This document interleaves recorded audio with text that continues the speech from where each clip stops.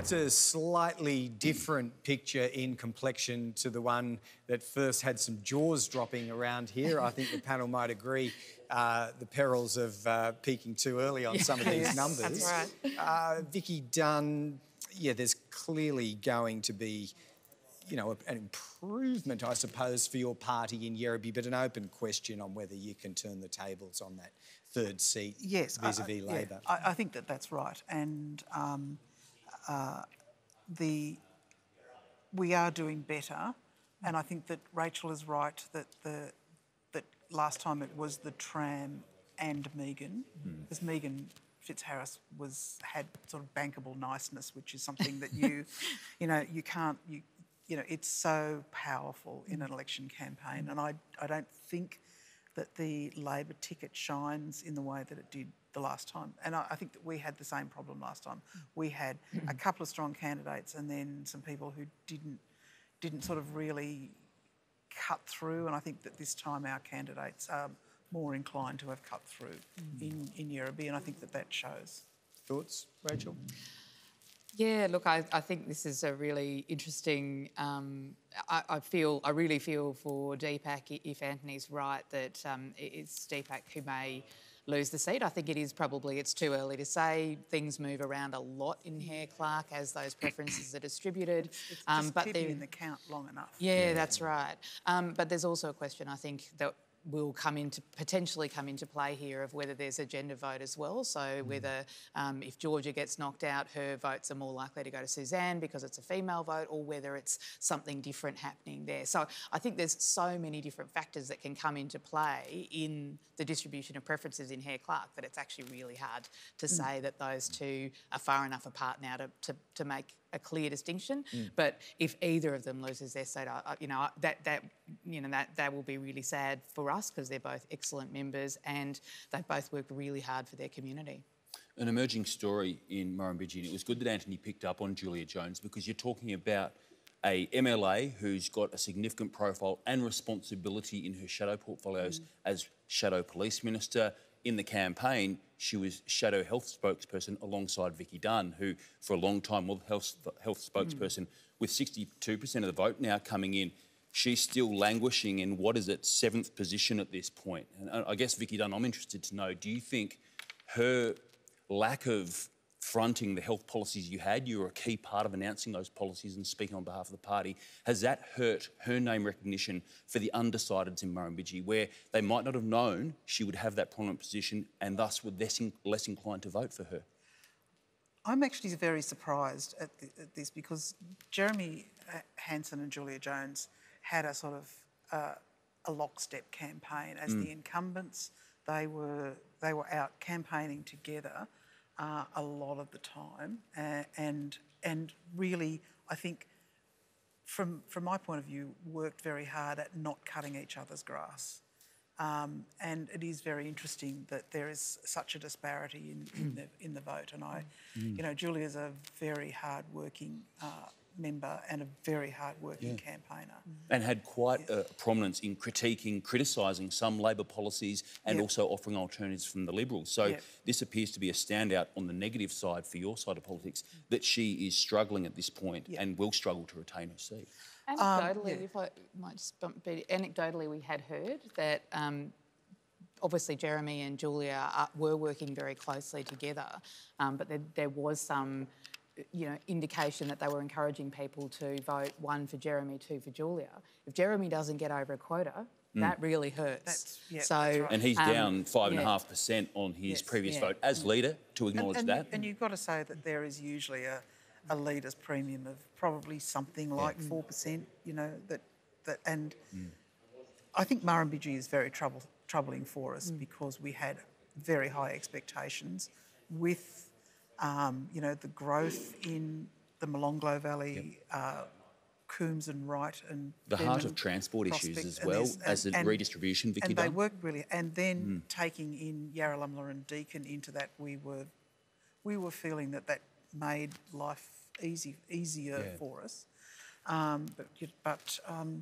It's also, I think you have to acknowledge the very fine campaign that Fiona Carrick has run, and to be in the ungrouped column and to achieve that sort of vote is very, very impressive. Being president of the Woden Community Council for several years clearly has had some cut through with people in the region who are concerned about elements of Labor's record down there. Yeah. And I think that there's, for people who would be Labor voters and who can't bring themselves to vote Liberal, Fiona is a very good alternative for them. And you also have to look at, I think that there really is a women's vote, and it's probably one of the reasons that Leanne Casterly's doing so well, because she's the only woman on the Liberal ticket in Yarrabee. And she sort of said to me, you know, how do I stand out? And I said, you're the girl, the only girl on. And the thing is that when I was first elected, I don't think there was a women's vote for amongst the Liberals. There certainly is now. And I think that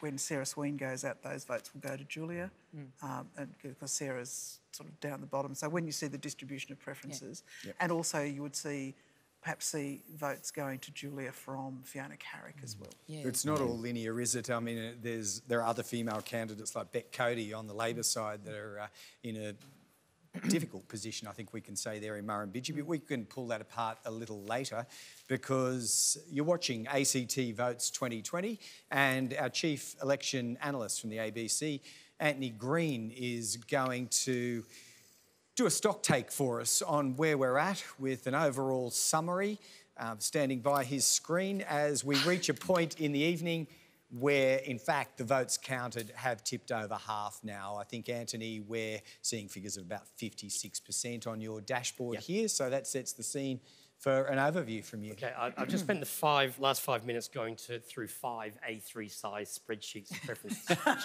So I'm going to try and summarise 5 A3 sheets. As only you can. No, I'll do Brindabella last because we've got a live cross coming up there. But in Yarrabee, if I just look at the candidates that are elected, we're saying that the preference distribution elects Alistair Coe, Michael Pedersen, Leanne Castley defeats James Milligan, Suzanne Orr gets elected, and Andrew Braddock wins the last seat on the preference distribution. Sorry, Anthony, how big is the vote? It's on the 44. 44. Yeah. So, of course, you get small cut-offs. I haven't had a chance to look at them really finely, but that's what the current one is producing.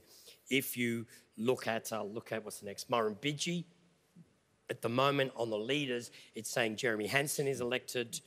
I missed who was the second Liberal elect, but Chris Steele, Marisa Patterson and Emma Davidson would win the seat at the moment on the current distribution of preferences. Kurrajong is a real boil-over because on the current distribution, only Elizabeth Lee gets elected as a Liberal and you get 2 Greens, Andrew Barr and Rachel Stevens-Smith. Now, I find God, that I thought you were about to say it was a real boil-over because I lost my seat. No. Because from the party totals, well, the Greens got 1.4, 1.6. There are obviously preferences which are helping the Greens, and there are 2 Greens in at the same time, which helps the count. But at the moment, that's what it produces. But as I said, there's a lot more counting to come. Ginninderra, at the moment, again, let's just look at the party totals here, because the Liberal vote's a bit low and the Greens are on 0.78. At the moment, the distribution of preferences elects 3 Labor members, Yvette Berry, Tara Shane, Gordon Ramsay. Elizabeth Kickett gets elected and Joe Clay, the Green. So at the moment, that adds up to, 11 Labor, 5 Green, 6 Green, and 8 Liberals. That's, I think those numbers are a bit skewed. Yeah. But that's what the preference distribution is producing. So electronic voting has given us a result which I think we might have to wait for the manual paper votes to be counted. And the last seat, which I didn't do then, was Brindabella, of course. And as we've got across, I'll say what the party tells us. The Labor's on 2.47, Liberals on 2.31, the Greens on 0.63, and it comes out in terms of who's elected. Joy Birch, Mick Gentleman and Tamus Worman-Gibbings from the Labor ticket, and Mark Parton and Nicole Lauder from the Liberal ticket. So it's a Labor gain from the Liberals in Brindabella. Yeah, there's a bit to get through there, which we will, but because Anthony has steered us in the direction of Brindabella, Nicole Lauder is standing by to speak to us from there. And Nicole, it looks like you're back. Whether you're prepared to accept that or not is up to you, but in difficult circumstances, to say the least, for your party. Can I get you to put some explanation around what's gone on in the entire Brindabella electorate? Look, it's been a difficult campaign for everyone. We've had the pandemic, of course, this year, which has given the Chief Minister and the Health Minister, so the Labor ministers, every opportunity to be on TV every night. So it's been really difficult for the opposition to gain traction, as well as many other issues earlier in the year, the smoke, the bushfires, the house storm. It was just such a strange year for everyone. And it curtailed our, I guess, traditional campaigning. There's still a long way to go, I think. I refer to my previous campaigns where it took quite some time before I was elected. So I guess I'm not in that state right now where I'd say, oh, you know, I'm celebrating being elected. I would like to wait and make sure everything falls into place through the preference process. Nicole Lauder, a lot's been spoken about, and you've mentioned it again, incumbency through times of crisis. But from your perspective in Brindabella, what positive or negative impact has the campaign style led by Alistair Coe had on the way voters have so far been found to put their vote? Well, it's an interesting question, and obviously something that's going to have weeks, if not months, of review and soul-searching after the election for all parties involved. You know, I feel from my perspective, this is my third campaign. I felt it was the best organised and best run campaign I've been involved in. And, you know, while at the moment it looks like I may be elected, I think, you know, there's some reasons why that may be the case for me personally. Potentially maybe a little bit of a bump from being deputy leader, even though I'm sort of a bit media shy. I haven't focused a lot on increasing that profile. I think being one of the more high-profile women, if you like, on our ticket, would like to hope that the work I've done in the past few years has stood me in good stead, and certainly the really hard work of my team who've been absolutely tireless in their efforts. So if I get elected, I think those are some of the reasons why that would be the case. Your campaign, that of many candidates of the Liberals, was disciplined and it was focused. I don't think there's any doubt about that. But was there enough of the how and why, as opposed to just the what, given the ACT electorate, whether there's a chippy, a tradie, a PhD candidate or a university lecturer, always asks why, not just what? Well, look, I think there was. I didn't find an issue with the way that the campaign was run. You know, I thought the best thing was to stick with the campaign messaging and be absolutely disciplined and on message. And at this point, hopefully for me, it looks like that's the benefit. Nicole Lauder, it's going to be an interesting night to come, and obviously there's been some results that have raised some eyebrows. As to how it settles, we'll find out in due course. Thank you very much for your time tonight. Thank you. And you're watching ACT Votes 2020, where the time in Canberra has just gone 7:45, and the total number of votes counted climbing well above half of the votes in the barrel. And all of this, for the numerically minded, is to elect 25 MLAs to the ACT Legislative Assembly for the next 5 years. That's the backdrop, but consider this. In adding up to 25 seats, Anthony Green, the ABC's chief election analyst, has given us the word boil over in connection with one seat, and then he's suggested to us ALP 11, Libs 8, Greens 6. That, Shane Rattenbury, Greens leader, would be a most unusual, here's a common word for 2020, unprecedented legislative assembly for the ACT with you and 5 others. Look, it actually reflects the federal election result we got last year. I've said many times through the course of this campaign that if we got exactly the same vote we got in the federal election, we would win 6 seats. I didn't expect it to happen. We always seem to poll a bit lower in the ACT election, but we started our field campaign right back at the start of the year. We've put forward a really detailed vision. This would defy the historical trend in a sense, as I spoke of earlier, the smaller parties tend to struggle when there's been a two-party government. It's, I think, a testament to the vision we've put forward and the hard work of our candidates. Just before Adam, I know he's going to want to ask you some questions, but I'm going to get ahead of myself here and say it's Monday. and these numbers are pretty firm, you have to sit down with Andrew Barr and negotiate the next agreement.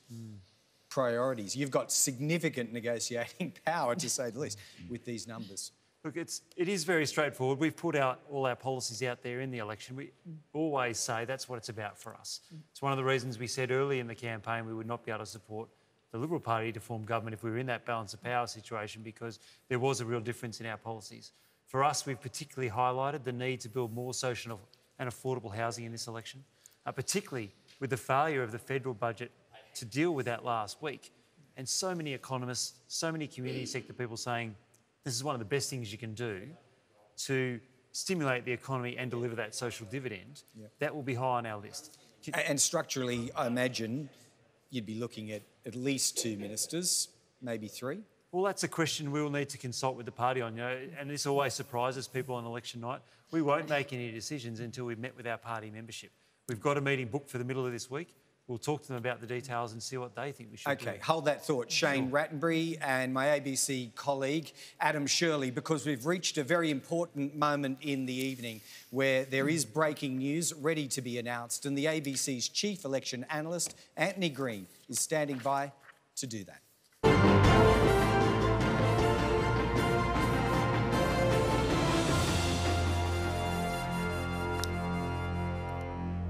Well, I think, look, we're looking at the chamber as to what the overall position is at the moment. At the moment, we have a definite 10 Labor, 1 Green, 8 Liberal. We can push that in terms of seats we think are likely, and that gets up to Labor 11 and Greens 2, and that's 13, and that's a majority. And everyone wants me to say we're predicting a majority government, and look, I think that's the likely outcome. But that's based on a bunch of preference distributions. I can't see, the Liberals are ahead in vote in Yerrabee, and that's the only seat they have a chance of getting 3.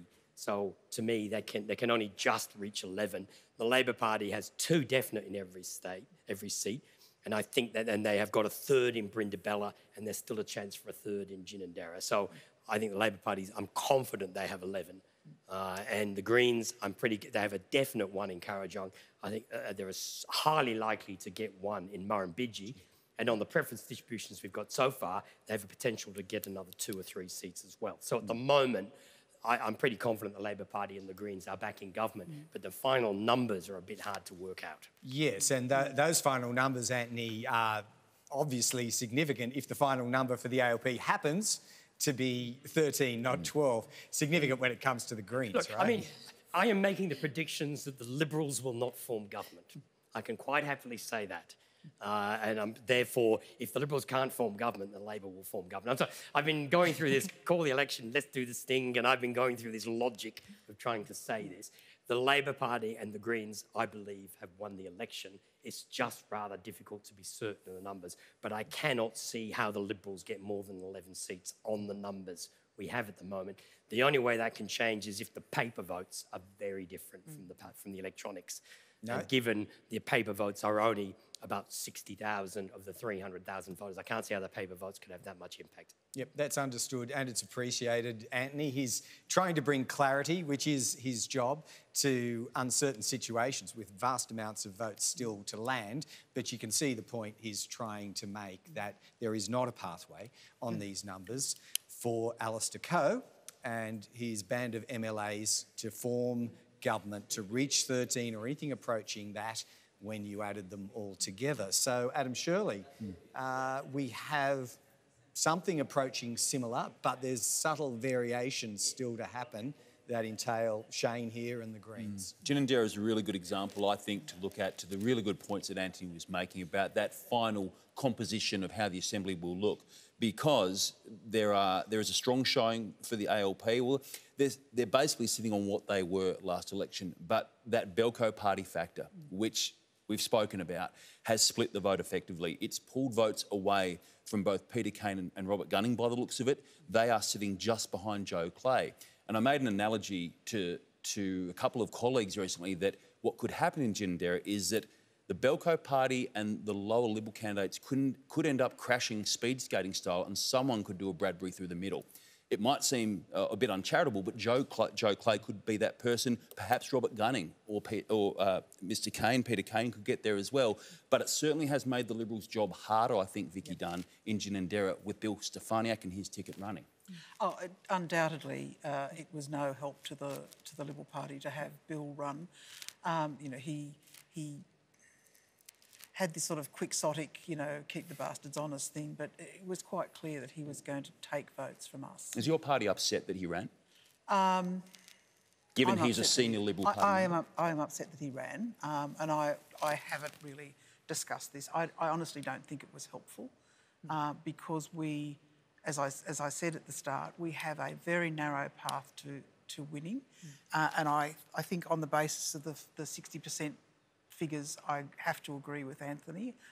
You know, as reluctant as I am, I have to agree with Anthony. And would it be too strong to suggest it was selfish of Bill Stefaniak? I think it was misguided. I think it was misguided because he, and you can see from the Ginninderra vote, he carved out, you know, 4 or 5% of our vote. And it makes it hard for that second person to get through. I'm moderately comfortable because that those votes will come back into the Liberal column, and therefore I don't think that we're in a situation where we're going to lose a seat in Ginninderra, but he didn't make it easy. I mean, Elizabeth Kickett was a first-time member. She was a sitting member and carried that ticket by herself, and she wasn't helped by Bill Stefaniak and Chick Henry. But in any event, on the numbers that Anthony's painting out here, that one seat and Bill Stefaniak's role played in it is not the difference between government... No, I'm just talking about in Ginninderra. Yeah. It didn't make our life any easier. I'll get some thoughts from Rachel in a moment as what looks to be a member of a returning government, but Shane Rattenbury, you want to make a point? I was just going to observe that I take Vicky's point about the preferences flying back, but we should look at the fact the Belko party is running 5 candidates,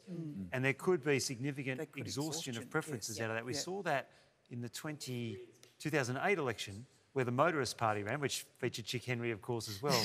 They ran 5 candidates in all the electorates, and so many of their votes died. It actually led to Caroline Lakuta winning the second seat in what was the old central seat of Molonglo at that time. So I think that is a risk for the Liberal Party, that the Belko party might do the same thing this time. But also, it means that the last person elected is probably going to be elected without a quota. Yes. Yeah. Yep. Yes. And just because we haven't had any response from you, Rachel Stephen-Smith, to Anthony's prediction, qualified though it is, you must feel confident, as Vicky is, that these are the likely numbers to settle, and therefore you're back in a significant role in a Barr-led government. Well, I hope so. I hope that's right. And yes, I think it's true that Liberals will not be able to form government on these numbers. And we will wait with bated breath to see what happens in those last seats and how many seats the Greens do end up holding. We know that it takes time to count those 5th seats. Even with all of this electronic voting, you know, there are still paper votes to count. I think we just do need to be a little bit cautious about calling those seats too early. Greens, you mentioned, enhanced at least to 2 MLAs, and I'm going to go and suggest more confident, possibly even Bolshe because of that. Can you live with them? Can you work with them? We have lived with them and worked with them for many years now, and I think we always, Andrew Barr always said throughout this campaign that the likelihood of a majority government for Labor was, you know, almost nil, that if we were returned to government it would be almost certainly with the support of the Greens. Now, obviously, we've had the support of 2 Greens and 12 Labor members to date. If it's more, we will work with that. If it's 2, again, we will work with that. That's what we have to do. And we've, you know, Shane is an excellent colleague. And I think Caroline Lakuta was an excellent member of the Assembly who really stood up for her constituents and what she believed in and green values. And, you know, if this is what the ACT people have chosen to deliver to the Legislative Assembly, that's what we'll work with. One big, progressive, happy family, it seems, Labor and the Greens, because Saturday night turns to Sunday and Sunday turns to Monday, which is when significant players in both parties have to get down and design the features of the next government. One of the key players involved in those sort of discussions is Yvette Berry, Deputy Labor leader, who's joining us from the Labor Club in Belconnen, just happens to be within her own electorate as well. I'll say congratulations, Yvette Berry, you're back. And there were a few nervous moments on the way through, I'm going to suggest to you this evening, even for yourself. Yeah, look, there always is with Hare Clark, and you just have to wait it out and wait till the end and find out all the preference flows. It's always a very complex process. I think this time around, of course, the results are coming out much sooner than, waiting for a week and finding out. So that's always a really long and drawn-out process, but having the technology that we've had now and being able to find out sooner rather than later about where things are falling, that does provide some certainty. Given some of the critique of Yvette Berry around your management of schools, around issues of Labor's public transport problems as well as health, are you surprised, in addition to Ginninderra, to that, 8% towards the Belko Party, that you've still had a strong showing, not only in Ginninderra, but it appears across the ACT? Look, every school system across the country had really found working through the international health pandemic really challenging. But in the ACT, I always had the backs of the teaching profession and all of our school staff to make sure that they were safe and being able to provide our young people with the best possible education during remote education. It was difficult for everyone. It was never going to be a smooth ride, and we are still in the middle of an international health pandemic right now. So I've, always done that, always provided as much as I could reassurance for the community that we were doing as much as we can to support young people, but particularly our teachers to make sure that they could continue that excellent education. And that's the message that I've been continuing to get out with the community. And the conversations that I've had with people in my own community, they've been very supportive, and I'm absolutely grateful that they're continuing to support me. Tara Shane, who's currently running second behind you on the ticket on 2/3 of the votes counted, has had a 4.5% swing towards her. Is it time that she got elevated to the ministry? Well, these are decisions for government when the results are known. But Tara has done an excellent job, of course, as a backbencher in the ACT Labor government. Backbencher's role is really that role of getting out and spreading the Labor message amongst the community, and Tara has done that diligently, and she's been a really great colleague in the Assembly. She's done amazing work as part of the ACT Labor team, and really drawn some really strong support from the Ginninderra electorate. And I've been happy to work with her over the last 4 years. Let's presume for now, because the numbers are going this way, that you'll form a minority or even majority government for the next 4 years. What is the first thing that you'll rectify about your management of your portfolios that you've come in for criticism for? Well, I'll continue to do what I've been doing over the last 4 years, which is making sure that our school systems are as equitable as possible, making sure that people in housing are supported to maintain their tenancies, and supporting people on low income so that they actually get a decent crack at happiness. That's what I've been focused on. That's the Labor thing to do, and that's been through the leadership of Andrew Barr, allowing all of his ministers, but including me, to be able to do the things that actually matter to people's lives. Having Andrew Barr as Chief Minister has been really great for every single minister in the government to be able to do that work.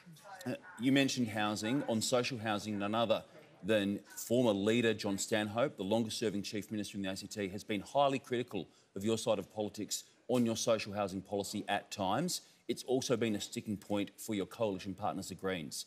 Are you going to relook at how your salt and pepper approach across the ACT for social housing works, and might you rectify that?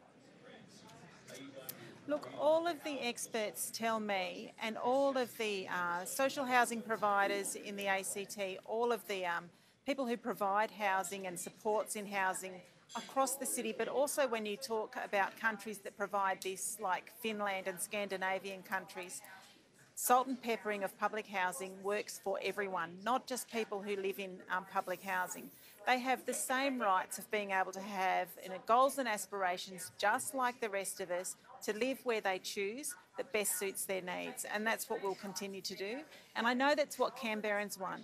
generally Canberrans are an inclusive community, and I know that this is what they want for people in our community as well. In conclusion for now, Yvette Berry, given the way the numbers are falling, how sure are you that Labor will continue to run the ACT either in minority or majority? At the moment, it's looking really positive, and we're very excited to see the numbers as they are, of course. Again, with Hare Clark, you just have to wait it out to the end. All those preference flows can make a significant difference. We'll just wait till all the final votes are counted before you can absolutely call it. Yvette Berry, appreciate your time tonight. It's still quite a diverse range of results that we're seeing come in, and we will see how it lands in the end. Appreciate it. Thanks very much. Thanks, Adam. Now at 8:02 Canberra time on ACT Votes 2020, we know that we have the return of a Barr Labor government, adding to what will become 23 unbroken years for successive Labor governments. That's 6 terms in the Legislative Assembly of the ACT. Now, in all likelihood, this will once again be a minority Labor government supported by the Greens. Question, could this happen anywhere else in our region? Well, an interesting contest has been playing out in New Zealand this evening as well. And Anthony Green, our chief election analyst, has been keeping an eye on that with his all-black button. And do we see parallel currents, Anthony, between ACT and NZ tonight? Well, I know there used to be an international flight between Canberra and Wellington, but That's I don't see there's a lot of connection between the two, to be honest. The Labor Party is still on track for majority government. Their votes slipped below 50 at 49.1, but parties that don't reach 5%, they get excluded from the calculation, which is why New Zealand First and Winston Peters have got no seats. There's one other seat here, which is the Maori Party, who looks like at the moment they might win one of the Maori seats, in which case they get that seat and it comes off the totals of the other parties. If you get under 5% but you win a seat, you still keep that seat. So at the moment, Labor is still on track for a majority on right with 64, Nationals 35, ACT 10 seats, the Greens 10 seats. So that's the position in New Zealand at the moment. The Ardern government is back in office almost certainly as a majority government. Okay, and we are hearing that Judith Collins has conceded just in the last few minutes. That's the Nationals leader. So you can see where the evening is going to head in New Zealand, as surely Jacinda Ardern will be stepping up to proclaim victory. But Shane Rattenbury, on my point to Anthony, I'll come back to Anthony in just a moment. You, for one, leave aside the question of minority-majority, but you, for one, do see parallels between the proportional representation system that applies here and the Greens-Labor axis and that which kind of exists in New Zealand. Yes, you do tend to see that in proportional representation systems. The electorate is more accurately reflected in the vote, in the makeup of the parliament, where it's not sort of the winner takes all, which you tend to get in the single member electorates. You actually see the community's will being more accurately reflected in the makeup of the parliament. The New Zealand parliament does that. Our Senate, of course, tends to do that, and it's much more like the European parliaments, as we have with the Hare Clark systems here in both the ACT and Tasmania.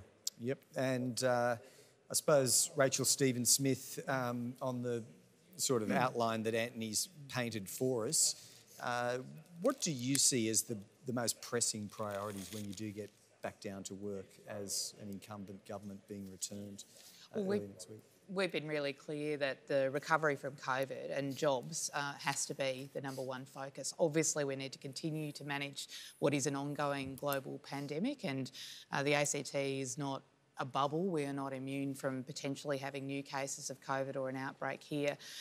Australia has managed really, really well. New South Wales has managed really, really well. And obviously the situation in Victoria is now getting well under control. What is it you're actually managing, though, when the numbers are at zero? Do you keep it suppressed, for sure, but there must be rebuilding phases that present themselves as priorities now. Yeah, that's exactly right. So the recovery, we've still got thousands of jobs that have been lost in our community. We've still got industry sectors that are not going to recover in the next 6 months or the next 12 months. So how do we ensure that we're creating jobs both in the public and private sector? And I think one of the things that has led to this positive result, although recognising that the Greens result seems to have been really outstanding as well, but Andrew Barr, I think, is trusted by people to continue to create jobs. We went into this pandemic with an unemployment rate of 2.9%. People know that there is a safe pair of hands here to manage the recovery from COVID, both in the economy and in the community. Adam, chime in if you want to. I just want to ask a question, because embedded in the ACT system is succession planning and transition. Andrew Barr, remarkably successful tonight, as 4 years ago, going to be in his 6th year. At what point do people naturally transfer out in this system as leader so as to prolong the prospects of the party? Well, Andrew's been really clear that he put himself forward for 4 years, and if he was elected, he would be there for 4 years. And so that's what he has said, and that's what I think we need to trust in him, that's what he means. He has obviously put the caveats around that in terms of any personal circumstances that might arise during the 4 years. But he has put himself forward for 4 years, and he's been really clear that he's going to stay. Briefly, it's a good question, Greg, because prior to Megan Fitzharris leaving politics, and it was only a couple of years ago, Megan Fitzharris, and I think I'm right in saying this, Rachel Stephen-Smith, was seen as the anointed one to carry the torch of leadership. At that point, things changed, and Andrew Barr said to me in an interview, as much as my plans had to change as well. Is it, in fact, possible, as Greg was asking, that Andrew Barr will decide halfway through a term of a Labor government enough is enough? Because he's always said he will not be the Treasurer and the Chief Minister forever. In fact, in even 4 years, 5 years from now. Yeah. Well, I don't think he's going to be the Treasurer for the next 4 years. I think he's been really, really clear that portfolio will go to someone else, and don't know who that person's going to be. Putting your hand up? We have also had a conversation about how awkward it can be for the Health Minister to also be the Treasurer. So I'm assuming that I will keep the health portfolio if I am on the distribution of preferences re-elected. So that is a decision for Andrew and Yvette, a conversation for Andrew and Yvette to have, and for others to have, around who's going to do what. But I'm just looking forward to getting back to work with Andrew Barr as the Chief Minister. I think this result tonight, on the numbers that we've got so far, and I don't want to preempt the outcome, but really is a vote of confidence in Andrew Barr as our Chief Minister. All right, well, somehow I suspect that Adam Shirley, presenter of ABC Radio Canberra Mornings program, will be asking that and similar questions about ministries and longevity of leaders come, let's say, Monday onwards. We do want to check back in with Anthony Green, though, to update us on some individual electorate figures. I think you want to start with Ginninderra. Yeah, it's got a similar issue to what's going for the Liberal Party to what's going on in Kurrajong. Labor's got 2.44 quotas, the Liberals 1.56, the Greens 0.76, the Belcourt 0.56. Now, the problem for the Liberal Party is its highest polling candidate has only got 0.54 and the next one 0.32. If you're going to have 1.56 of quota, you need one of your candidates to be in about 0.8. You need to be able to fill that first quota and then have a leftover. And at the moment, the one candidate isn't high enough, and the second candidate's getting knocked out too early. On the current distribution of preferences, the Liberals' second candidate gets knocked out. They're just not high enough in the count individually. And also, the Belcourt Party's preferences, about a huge slice of them exhaust rather, because there's sort of 5 candidates. People have gone 1 to 5. They don't flow to the Liberal Party, which doesn't help. The Labor Party has got 0.96, 0.69 for Tara Shane, 0.96 for Vet Berry, Gordon Ramsay 0.52, and then there's other votes there. They're coalescing to get 3 seats, and Gordon Ramsay at the moment is the last candidate elected, and Joe Clay's elected. There's enough preferences coming up through the Green ticket, and then a few leakages to get the Greens to the last seat. Now, that might not play out the same way, but at the moment, the problem the Liberal Party are having is that their lead candidate is very low, and that's making it hard for them to fill the second seat when they're well short of 2 quotas. And something similar is going on in Kurrajong.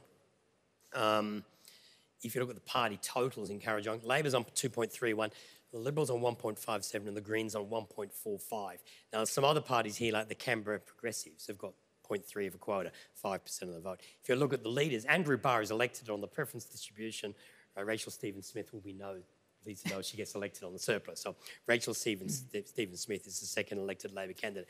Shane Rattenbury is on 0.8 and stays in the count for a long time, as does Rebecca Vassarotti on 0.39. They get quite a strong flow of preferences when the last Canberra Progressive candidate gets excluded, which helps. But again, the lead Liberal candidate's only got 0.56, and there's a bit of leakage out of the ticket. And so the second Liberal gets excluded before the end of the count.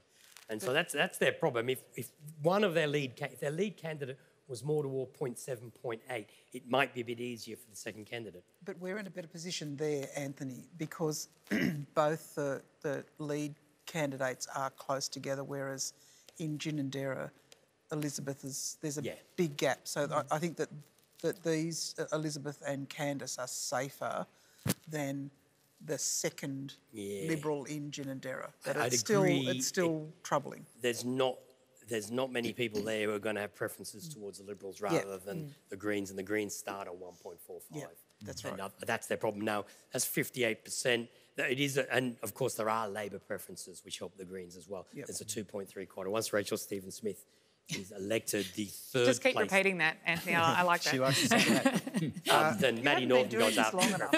Okay. Anthony, could you also take us to Murrumbidgee? We have Jeremy Hanson standing by, so we might check in on Murrumbidgee first on the way to Jeremy Hanson. Party totals there are 2.2 for the Labor Party, 2.09 for the Liberals and 0.73 for the Greens. Again, the independents there on 0.46. If you look at the candidates that are leading, Jeremy Hanson is re-elected on 0.88. His vote's not as high as last time. He doesn't have the leadership in his favour this time. Plus, last time, only Jeremy Hanson and Julia Johns were the only sitting members in that seat. This time, there's two Labor sitting members as well. And of those, Chris Steele is re-elected. Now, at the moment, Beck Cody is defeated by Marisa Patterson. This is always a peculiarity of Hare Clark, that the electors might vote somebody else in instead of you. And at this stage, it looks like Beck Cody is losing to Marisa Patterson. At the moment, she's the second elected Labor member.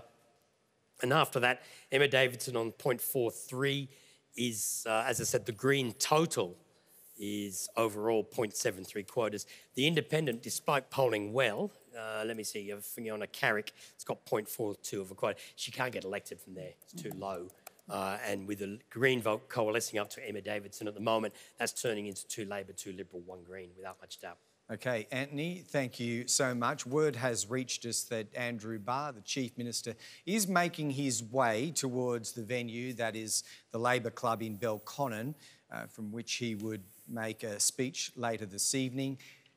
Regular viewers of election nights know the convention tends not to be that the victor would go first. So he's at least moving to that location, and that starts to put us in a zone where speeches can be expected at some time.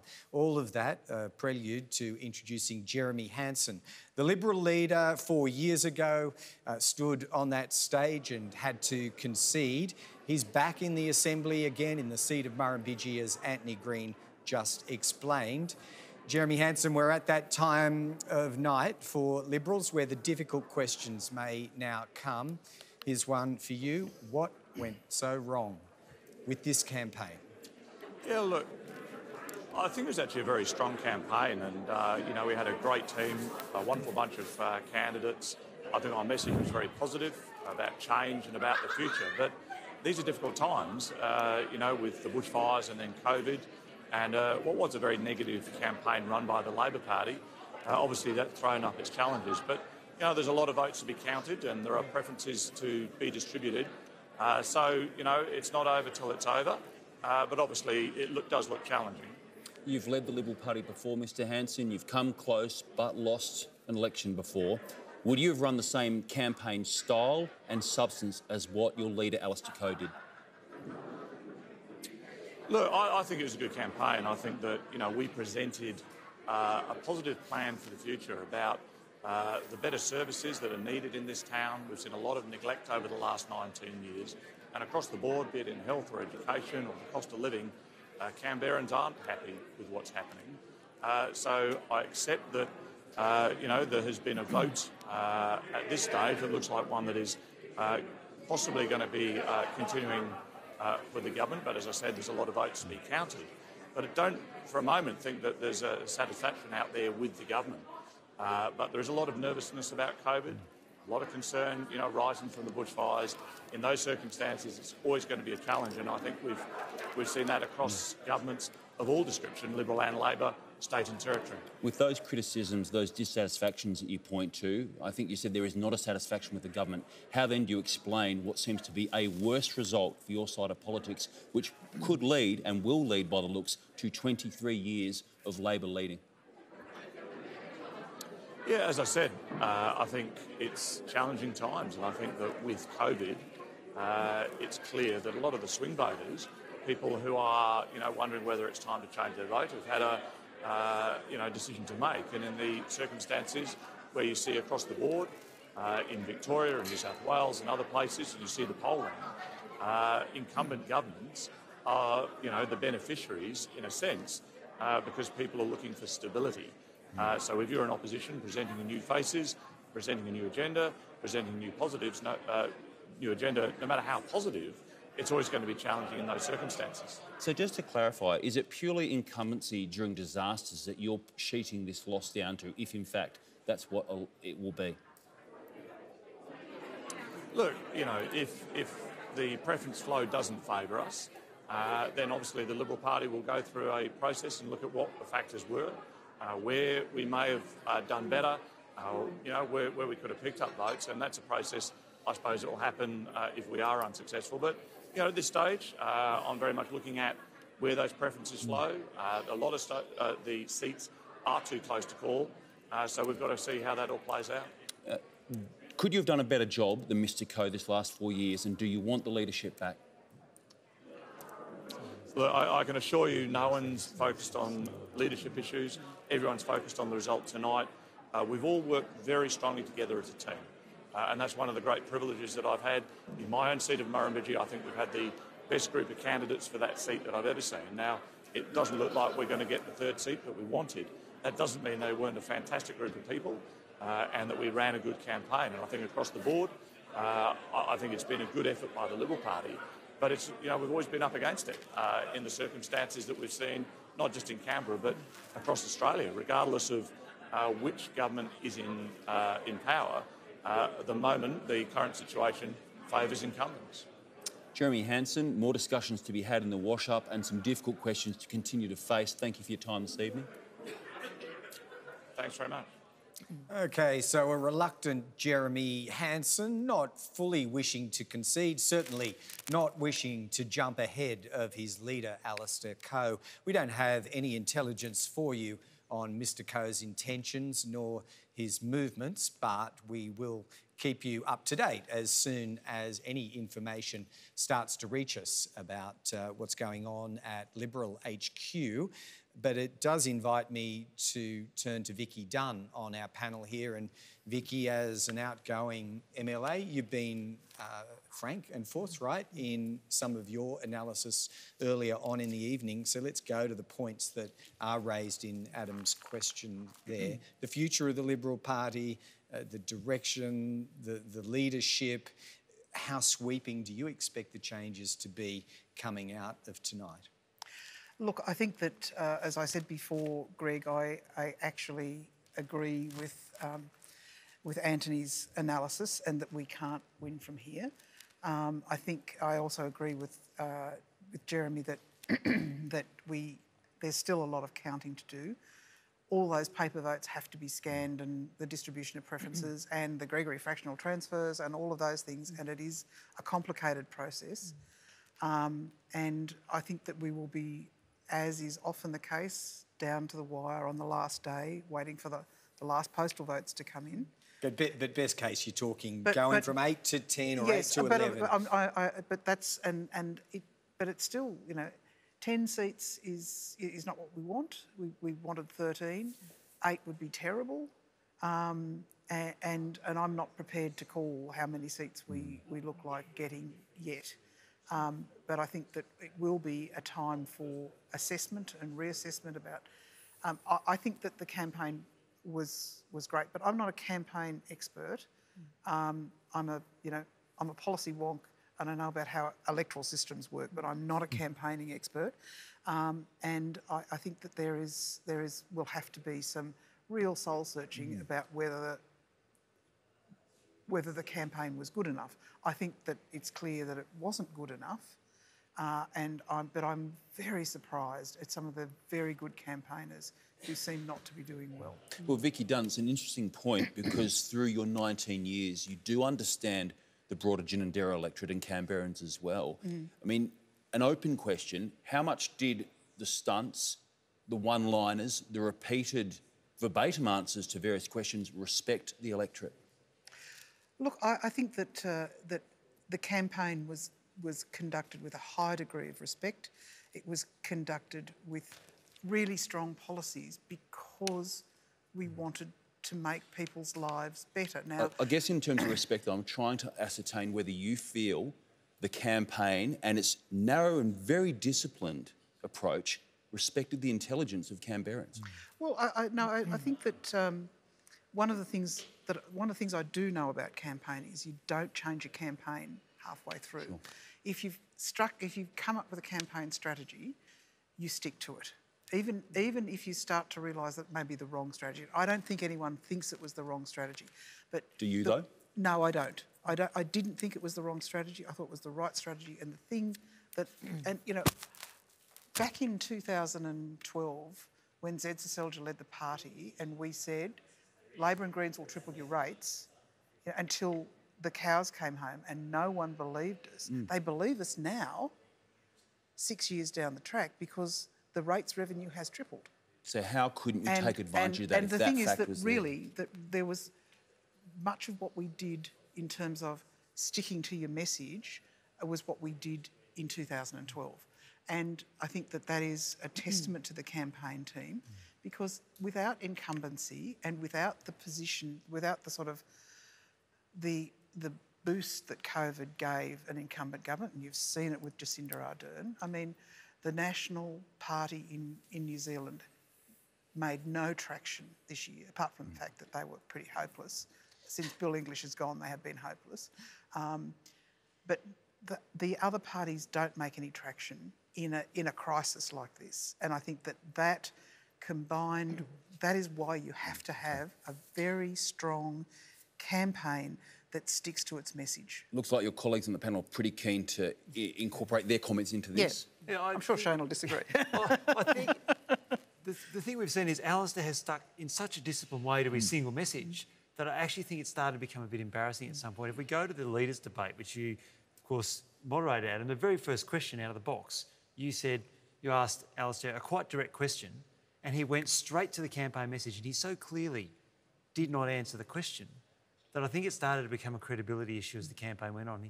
I admire the discipline and the single message they stuck to. It takes a lot of effort to do that, but I think in failing to answer those other questions, the electorate started to see that there was perhaps not much behind the slogans. I think I disagree. I just build on what Shane said. I think you asked earlier, Adam, about it was very clear what the Liberals were promising, but not clear why. I think what wasn't clear was how. So how do you lower taxes, deliver better services, don't have more debt? Alistair Coe entirely failed to answer that question every single time he was asked, and he was asked at every single press conference, and he failed to answer that question. No one ever asked the Labor Party. No one believed the growing the pie answer because it just didn't make sense. It didn't add up. And it probably also didn't really play to some of the people who would have wanted to vote Liberal but who don't actually want our population to be growing rapidly. So it's kind of was a negative message for those people. It was very interesting though, but no one ever asked the Greens how they're going to pay for that. And no one ever asked Andrew Barr how he's going to pay. I did press both the leaders at various occasions about whether it was debt, whether it was increase in taxes, those sort of matters, to try and pay for these sorts of things. So that was, I think, a recurrent issue with all major parties, which goes to the heart in the COVID time, Greg, how this stuff happens when we're all under financial pressure some people a lot more than others. Yeah, sure, and you can talk about pies growing, but the sheer fact of this pandemic is that borders are closed. Interstate migration is of itself difficult, and unless Canberrans start becoming particularly amorous, you're then looking at natural reproduction to do the work for you. So I'm not sure what the economists would tell us about all of that, but there were always a few challenges to making the economics stack up on some of those promises, I suppose. But we are reaching that point in the night where all eyes will turn to the relevant functions of each of the two major parties. We have reporters at both, of course. Dan Borscher is at the Labor Club in Belconnen, and Tom Lowry is keeping across the Liberal function at one of the hotels near Civic. So let's hear from them about what they're picking up on the ground. Dan, to you first of all. Word reached us, I assume, from you about the movement of Andrew Barr towards the club. But take us back a step from there. I think it was about 10 to 8 that Anthony Green made his prediction about the return of a Barr Labor government. How was that greeted? Greg, there were ecstatic scenes here at the Labor Belconnen Club where there was enormous applause, people standing up, all very COVID safe, I might add, and really making the point and starting to talk about the future. I could see smiles and grins on people's faces where before that there had been a little bit perhaps of angst, a bit of not knowing exactly what was going on, particularly because the numbers, Greg, have been coming through so quickly. They've been rushing through and everyone's been glued to your coverage right here. Now, in addition to this, we know that the Chief Minister, Andrew Barr, is right now on his way here to the Labor Belconnen Club, along with his husband, Anthony, his mum and his dad, his brother and sister-in-law, as well as their two small children. You've probably seen those kids in the campaign throughout the last couple of weeks. They've become quite a staple of some of the media reporting. Now, my understanding is, Greg, when they arrive here at this club, they'll be heading upstairs to a room to meet with the staff of Mr Barr. They'll be looking at the speeches, starting to think about framing that. We are told there's a special song for the arrival of Andrew Barr to this event right here. In addition to this, Greg, we're hearing that the call has not been made, or at least if it has, it hasn't filtered through to us here just yet. That's, of course, the call from the opposition leader, Alastair Coe, conceding defeat, which really then is the catalyst for the speech that we're going to see here. Now, in addition to this, we've seen a number of high-profile members of ACT Labor leaving in the last little while. The Attorney-General, Gordon Ramsay, just left a couple of minutes ago, along with all of his family. We're told that's because he's got a large amount of people at his home and he was expecting to be able to leave a little bit earlier. Bec Cody, though, left with her family and entourage much earlier when those first numbers started to come through showing that things were perhaps not looking great for her. So a couple of empty tables here, but you'd have to say, Greg, that the rest of the tone, the theme here is quite ecstatic at this stage. Right, that's a very comprehensive update and you've got us on tenterhooks. Now, what will this theme song be? Dan Borscher, we're waiting to hear, but what we do know is that you will be at the happy end of this story located where you are, and that will be juxtaposed, I suppose, after the text messages and the contact between Mr Coe and Mr Barr. It's going to be juxtaposed with what Tom Lowry is seeing at one of the hotels in Civic. So thank you to Dan Borscher there at the Labor Club, and that's the natural segue to Tom Lowry. Tom, I can tell just in initially hearing the audio from your location that there is a vibe present at the Belconnen Labor Club that appears to be absent where you are.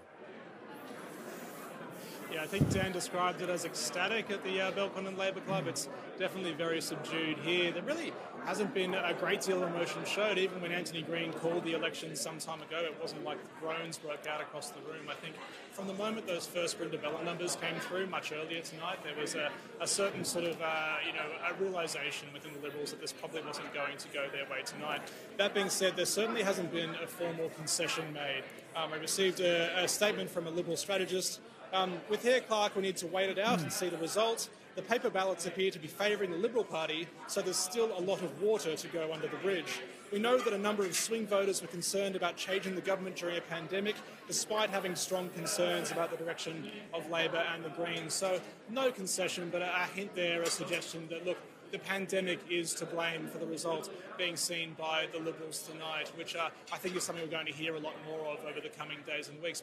But no formal concession from the Liberal Party as yet. They want to see all the votes counted, and yet we haven't heard of any contact between Alistair Coe and Andrew Barr. As you heard from Dan, the Chief Minister is on his way to Belconnen, but we haven't heard that from the Liberals just yet. We expect we will hear from Alistair Coe.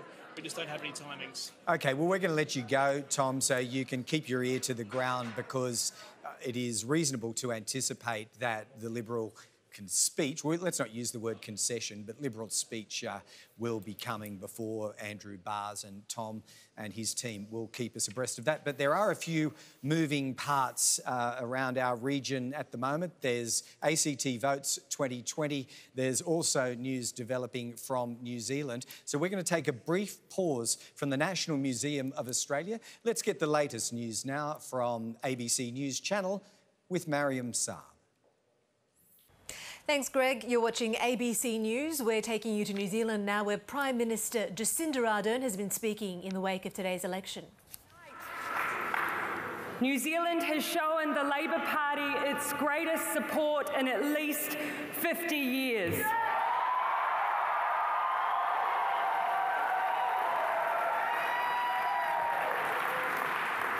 We have seen that support in both urban areas and in rural areas, in seats we may have hoped for, but in those equally we may not have expected.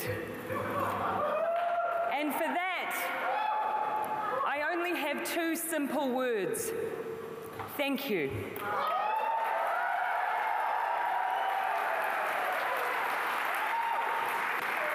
Thank you to the people who worked so hard to share our message, who volunteered for us in what felt like an endless campaign.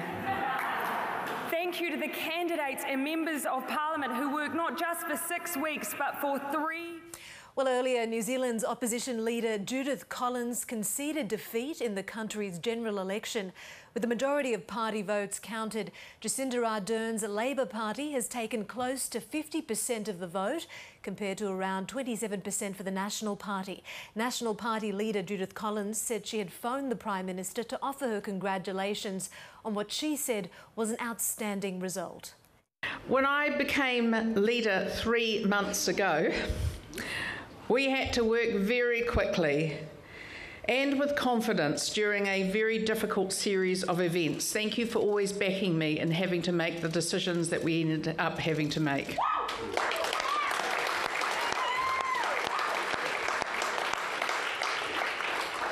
A big thank you to the national MPs. Thank you for backing me to be your leader. Thank you for supporting me and each other through what has been a gruelling and long campaign, with the added difficulties of lockdowns and COVID and changing circumstances. And for those who are leaving us this election, can I say that you will be missed? Returning home, homes and businesses on Sydney's northern beaches have been evacuated after a hazard reduction burn jumped containment lines this afternoon. 300 people were ordered to leave as a precaution. At one stage, the blaze on North Head reached watch and act level before favourable conditions helped fire crews bring the flames under control. Turning to the weather around the capital cities for tomorrow, mostly sunny in Brisbane, showers for Sydney and Canberra, cloudy in Melbourne and Hobart, an overcast day too for Adelaide, mostly sunny for you in Perth, and a possible storm for Darwin. Well, that's the latest from ABC News. I'm Mariam Saab. We'll take you back now to ACT Votes.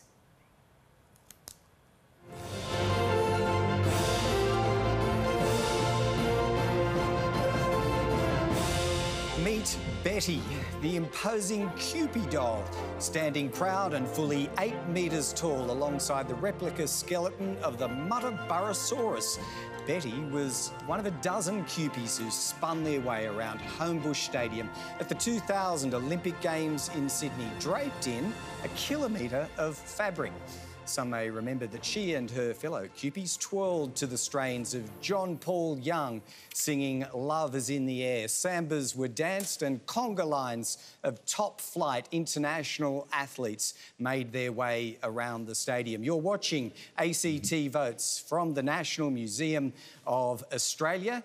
where we have a returned Barr Labor government, and we cannot say that there'll be any conga line dancing either here at the museum, maybe a little at the Labor Club tonight. Let's see what happens over there, but the call has been made. The numbers, while a little sketchy around the edges, point in the view of our chief election analyst, Anthony Green, to the certain re-election of a Labor government for 6 consecutive Assembly terms. So that's the frame for all of this. Anthony Green, why don't you take us back with the summary and then into a few seats? Yep. All right. The totals for the ACT overall at the election, just sometimes it gets a little finicky like that when it hasn't touched for a while. All right. Primary, there we go. This will be it. That was an operator error. 38.4 for the Labor Party, 33.1 for the Liberals, 13.8% for the Greens, 14.7 for others. And if you look at the change in vote, the Labor vote's roughly static. It's been a drop for the Liberal Party and a rise for the Greens, a lot of that in the central seats, though the Greens have done well in Brindabella and other areas as well. If we look at the chamber, we are now we're starting to sort of firm up on which seats we're giving away. We're giving the Labor Party a definite 10 seats, the Greens 3, and we're saying that we're highly likely that Labor goes up to 11, Greens 3, and that gives 14 of the 25 members. So it'll be a slight increase on the majority at the moment. The Greens gain a seat. The Labor Party may gain, we think, has gained a seat as well. They might have lost one in Werribee, gained one in Brindabella, but there's a bit more to and fro to go there. The difficulty is the Liberal Party has gone backwards in several seats. And it can't win 3 seats in any of the 5 electorates.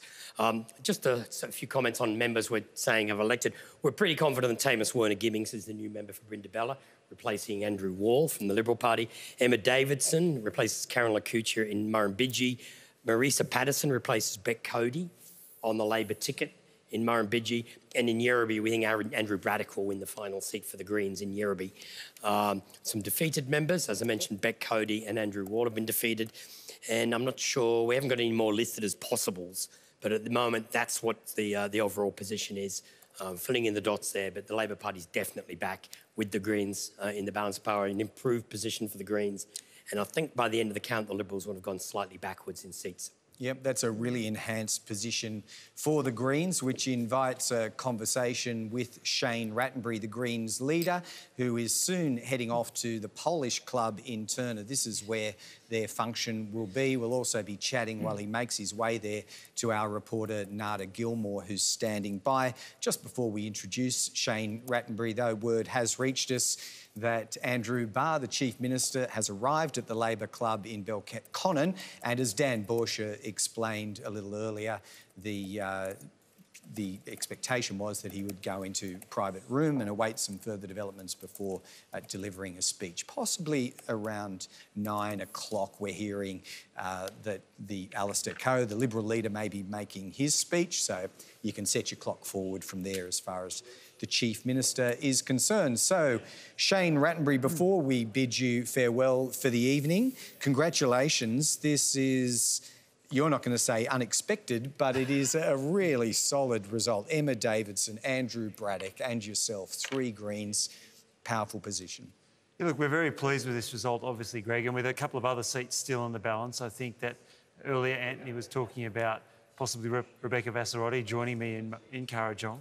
And I still think Joe Clay's a chance in Ginninderra. So it points to us having a strong team. One of the struggles, as I said earlier, in just having 2 members is being able to work on everything we'd want to work on. This will give us much more capability to represent the views. I think it's, for us, a real endorsement of having bold ideas, putting forward a really positive agenda. We've been very clear about the fact that there is a role for government in this city, and it probably countered that opposition of small government, which is what we've seen from the Liberal Party. I think also the federal budget did not help the Liberal Party in terms of this town. We saw a federal budget that was all about the trickle-down effect. It promoted gas as a climate response, which it clearly is not. Gas is simply another fossil fuel. We've campaigned strongly to phase out gas in this city. Those sort of things, I think a range of those factors have pointed to this is a city that wants serious action on climate change, and they see a very constructive role for the Greens in working with the Labor Party, but also in, I guess, the creative tension that comes from that partnership. By mere nature of you in the ministry for the last 4 years, Shane Rattenbury, points that you've been a pragmatic leader, that overt ideology and yelling at the sky is not your style. Is it very important that the Greens continue that approach to stay relevant in the ACT? Because voters here will not suffer people who are ideological at either end of the spectrum. Yeah, we've always taken that balance of power responsibility very seriously, Adam. It is a significant weight, one we take with a degree of humility, but understanding the significance of it. Similarly, the role in Cabinet, it's still quite new for the Greens. There have not been many Green Cabinet ministers across the country. There's probably, I think, only 3 of us so far. And so that's also been a learning journey for us. We've worked very hard to make sure that we delivered to reflect the opportunity we've been given in the Cabinet. Have you made mistakes in that journey as well, as far as your execution of policy, the things you have or have not done in the ministry? I think you have to always be honest with yourself. And I look back at some things and I wish I'd done them differently or done them a bit better. Nothing particular strings to mind. I don't think there's been any significant missteps, but there are always things where we can learn better. Through this campaign, we've had very strong feedback from the community that's both been supportive, but they've also been clear with us that they expect us to push the government. They expect us to raise community voices, to raise some of those controversial issues, whether it's been issues of planning and development, which there's a lot of frustration within the city. You share the Liberals' concern with that. You're on a somewhat unity ticket with that sort of thing. We are not getting the planning outcomes we need in this city. People are frustrated by the rate of development and particularly the nature of some of the developments, the loss of green space. That's something that's very dear to our heart, but we've struggled to make an impact on that. We'll carry that feedback forward. That last point then, should you end up holding balance of power, will you be seeking, even demanding 2 members to be ministers, not just you? Look, that is something we will need to consult with our party with this week. We will have a meeting of the members. It's one of the real privileges of being a member of the Greens. We don't just make these decisions in the parliamentary rooms. We'll actually sit in a community meeting room here in Canberra one night this week and consult with our members about their expectations, whether they want us to continue in the Cabinet or not, whether we should go to the crossbench. These are the discussions that we need to have as a party and with our members before making a final decision. It's also about having that conversation with the Labor Party and what they want to do going forward and building a 4-year agenda. This is not about the next few weeks. This is about the next 4 years and making sure we have a stable and productive government for this city. Just to pick up your point before we let you go, Shane, clearly it is a decision for the members, but your preference when it comes to sitting on the crossbench or being in the tent, just to put it explicitly, your preference is to be in the Cabinet, in the tent. Well, I've sat in the Cabinet for 2 terms now. It is an enormous privilege and there's great opportunity in holding those ministerial portfolios in terms of not only having the ideas, but the opportunity to implement them and do it in a way that, as the Greens, we think we do bring a different flavour to that. And we are very encouraged and frankly humbled by this result tonight in terms of the endorsement from the community of the role we have played. Yep, one more for you. I just want to interrupt this conversation to say that our reporters out in the field have established that Alistair Coe has conceded, is what I'm trying to say.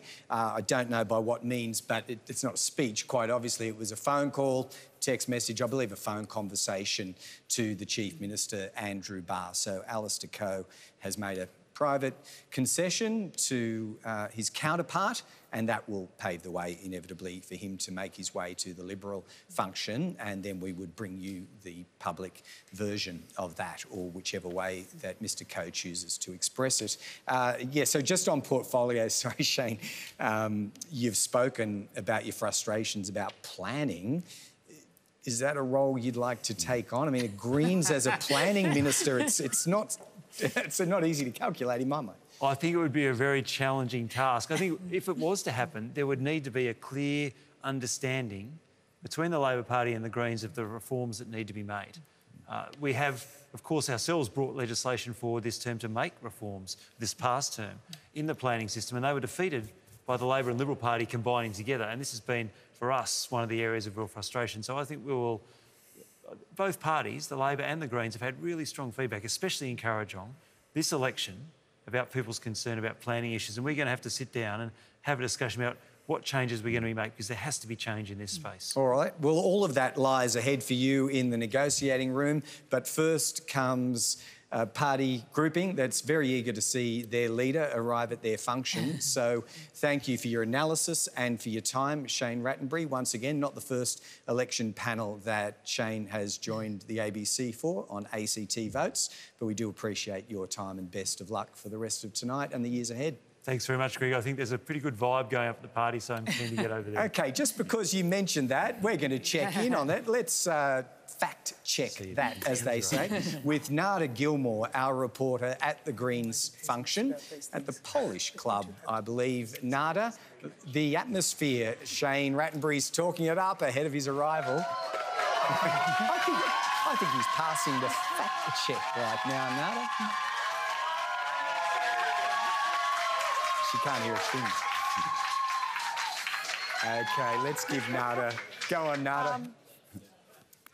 Needless to say, you said earlier about a conga line of dancing. I wouldn't rule it out here tonight. The Greens are one very happy party in the ACT tonight. The swing to the Greens from the very early votes that were coming in, there's been cheers erupting here throughout the night. I said going in that they were quietly optimistic. I don't know. I think they had some inside information because the predictions that they were telling me even yesterday have turned out to be fairly close to the mark. So big celebrations here tonight, and they are definitely looking forward to the arrival of their leader, Shane Rattenbury. Yes, and nothing quiet. There they go again. Nothing quiet about their optimism at this stage of the evening. What about... Not anymore. No, I don't know whether you'll pick them up, Nada, but whether there's any likelihood of the other successful candidates showing up there. So we're talking about Emma Davidson and Andrew Braddock. I imagine they would get a ringing endorsement if they were able to make it to the venue around the time that Shane Rattenbury does.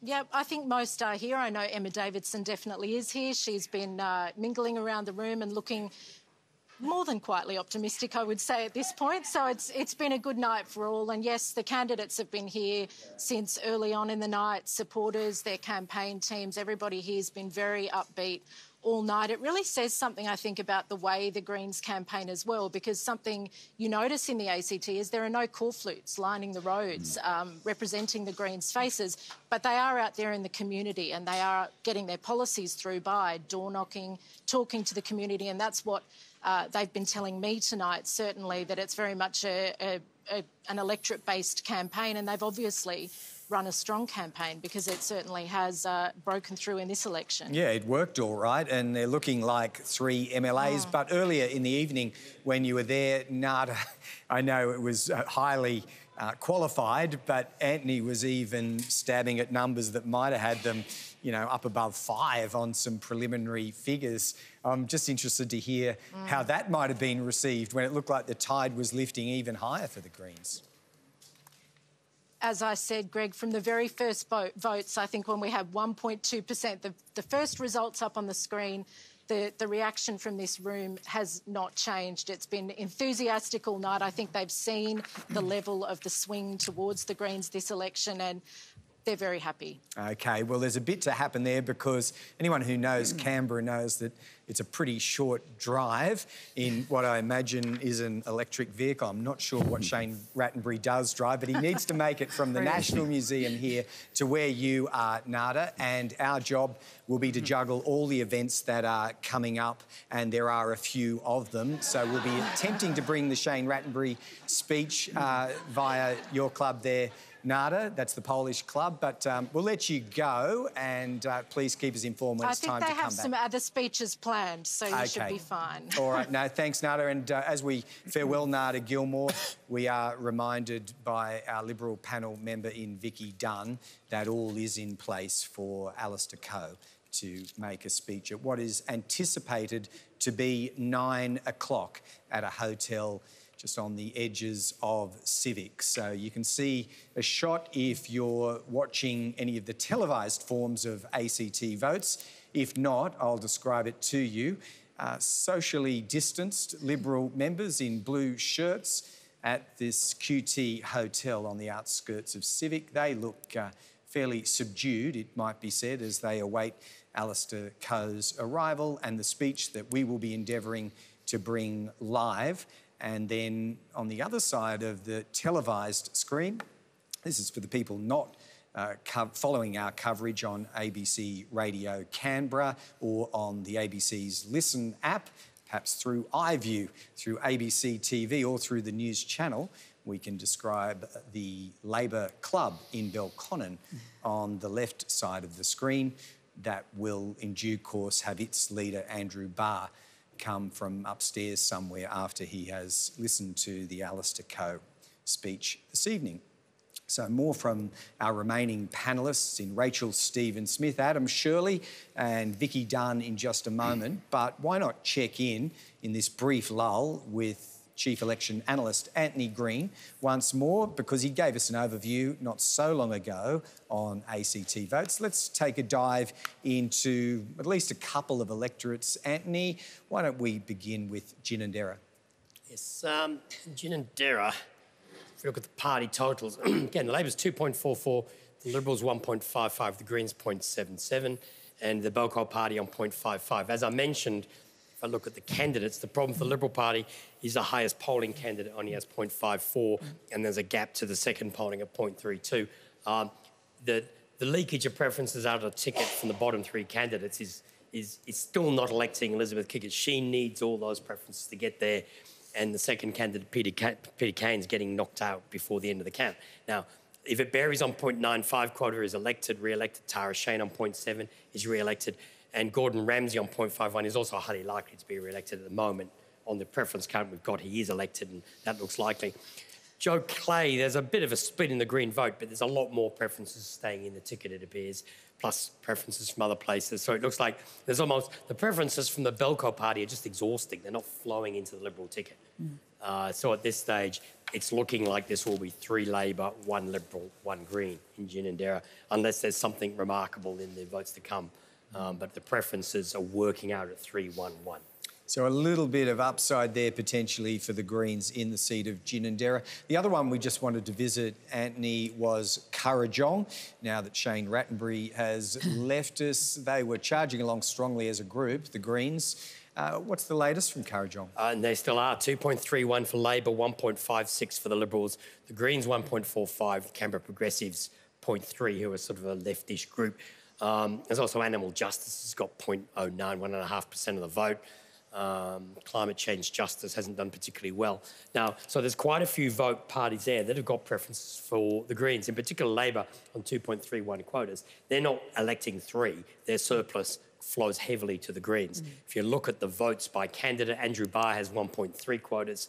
His preferences elect, along with some other preferences, elect Rachel Stephen-Smith to the second Labor ticket seat. Shane Rattenbury's on 0.8, will be elected. Elizabeth Lee's on 0.56 and Candice Birch on 0.45. On the current distribution, Candice Birch gets defeated and Rebecca Vazarossi, the second Green candidate, gets elected. And that's because there's such a surplus from Labor and from parties like the Canberra Progressives are just flowing to the Greens. And if you look at the overall party totals, 1.56 versus 1.45, the Greens have got a better split of their vote with one candidate on 0.8. Once he reaches a quota, it's just coalescing for the Greens slightly better. Now, unless, you know, on the votes to come, that changes slightly. But the issue is just simply if the Liberals are struggling to win 2 seats in Kurrajong and Ginninderra, that's their problem. And it's just their vote has been too far below 2 quotas, and there just hasn't been a lead candidate attracting enough of the votes. Which invites a question, I think, to Rachel Stephen-Smith as a successful, or seemingly successfully re-elected MLA for Kurrajong. It's a question that is, again, about Andrew Barr. He's lifting all boats there, the importance of that big name in any seat, but particularly in Kurrajong. If we go back to the questions that Adam was asking earlier about that day, whenever it comes, when he moves on, there's a power of work to be done by others in Kurrajong, including yourself, to counteract this Andrew Barr factor over the next 4 years. I'm not saying it's happening, by the way. It's a very hypothetical question, but...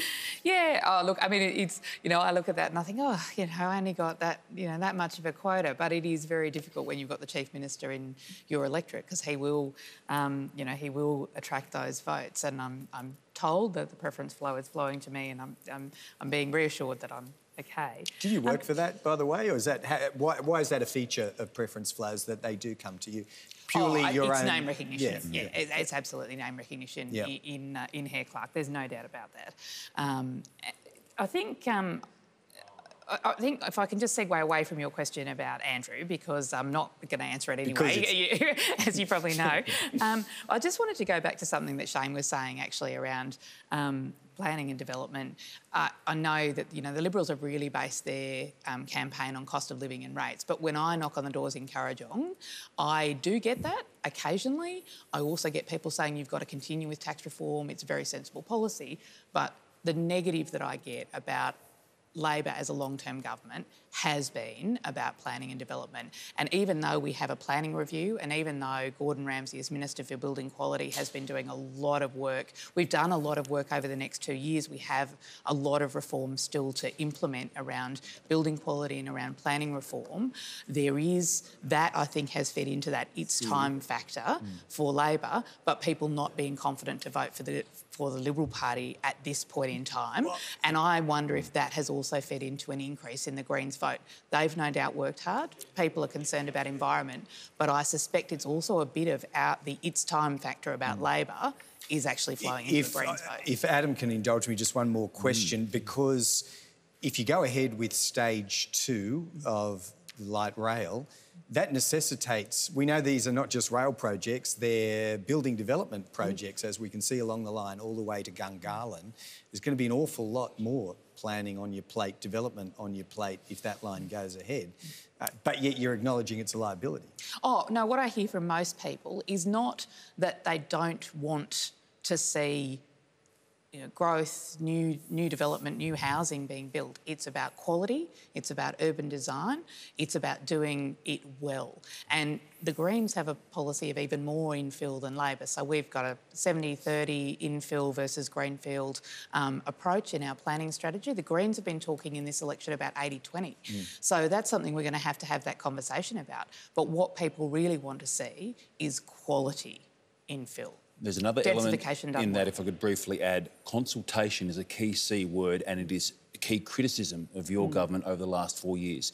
Will there need to be a few humble pills swallowed by yourself, by the Chief Minister and others to acknowledge that too often the government has not properly considered what Canberrans actually want in nuance, in overall makeup, and that they need to listen better to what Canberrans are after? The Liberals have made this critique before, and you're saying that's stuck to some degree.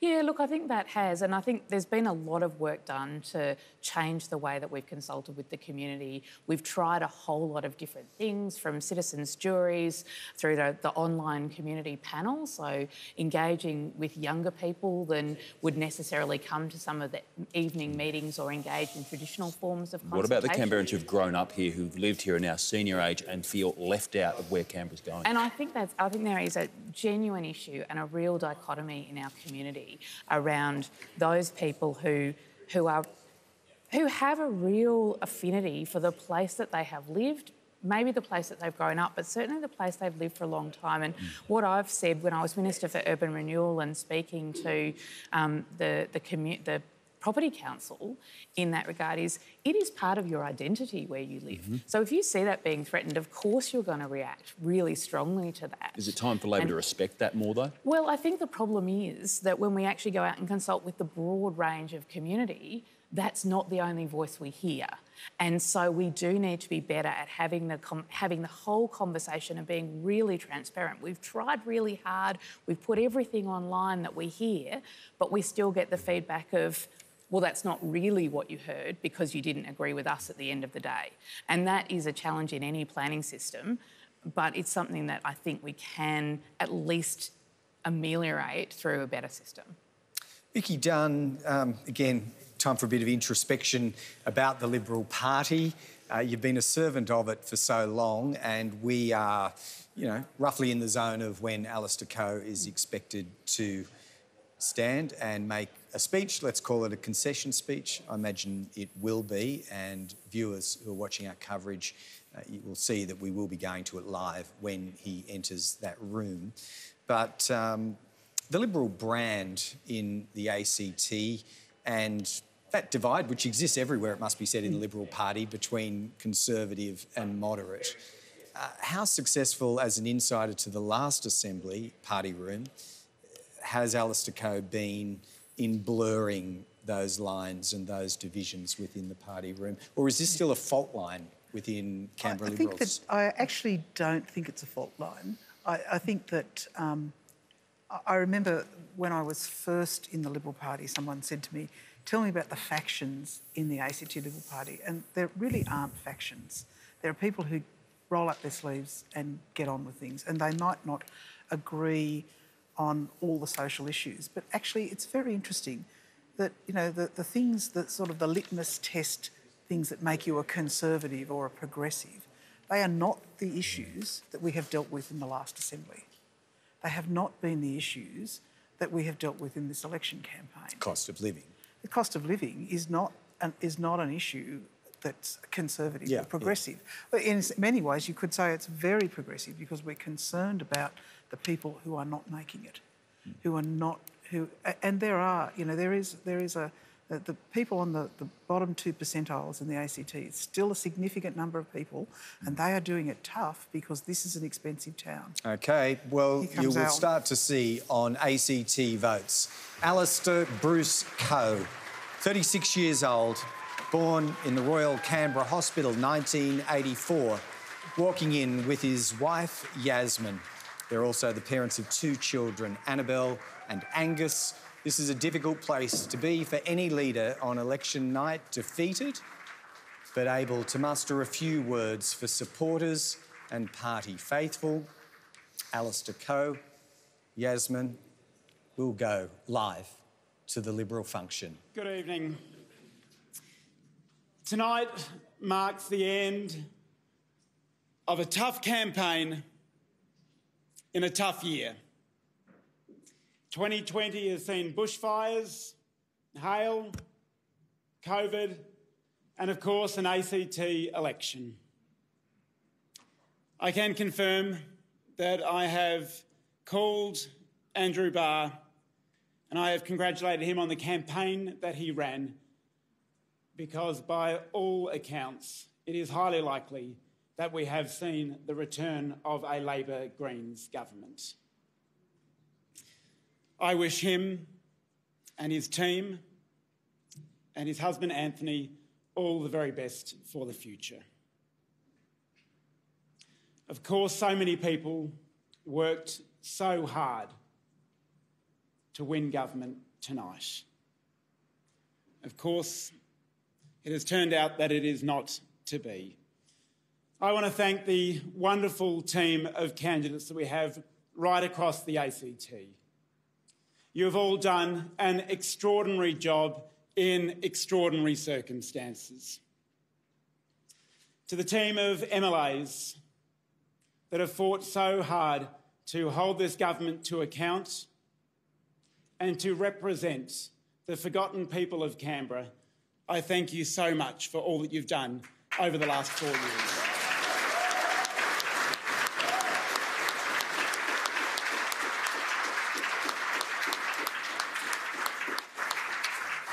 I particularly want to thank all the families of the MLAs and the candidates who often ride this journey tougher than the candidate themselves.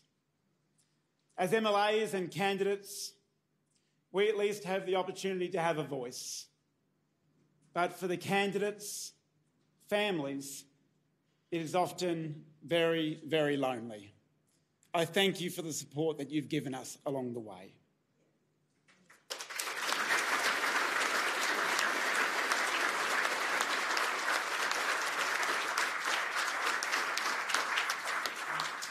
I particularly want to thank the Deputy Leader of the Canberra Liberals, Nicole Lauder, for all that you've done for the Canberra Liberals over the last 4 years.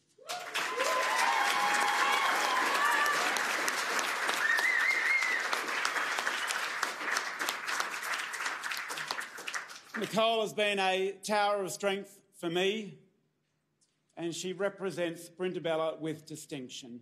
And I congratulate you on your result tonight, Nicole.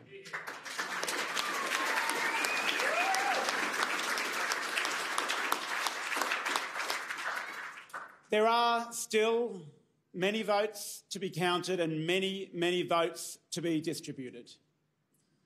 The preferences will, of course, determine the makeup of the next Assembly. The preferences, of course, from all the votes cast today, as well as the paper votes cast at pre-poll, are still to be counted. So there is still considerable hope that our seat count will grow even further.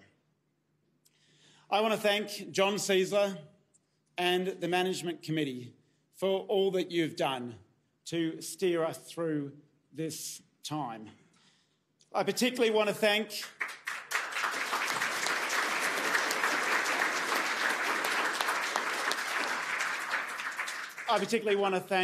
Josh Manawatu for all that he has done to run the most professional Liberal Party campaign we've ever seen.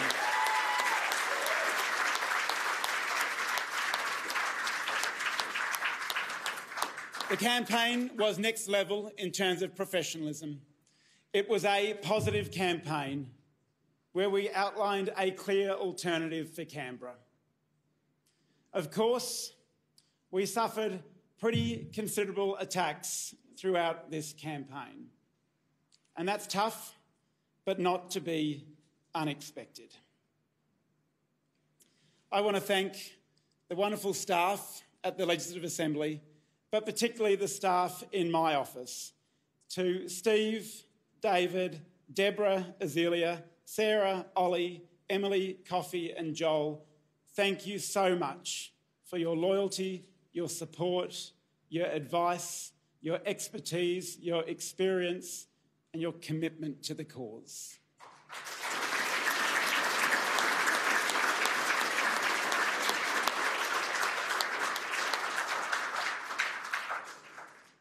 And I am, of course, eternally grateful for the extraordinary support that I have received from Yasmin and my kids, Angus and Annabelle.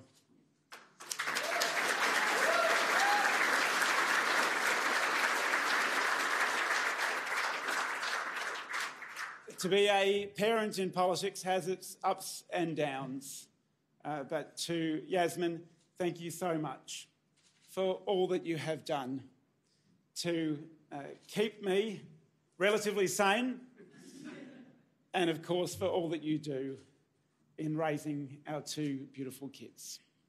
I also want to thank my parents, Bruce and Barbara, and my parents-in-law,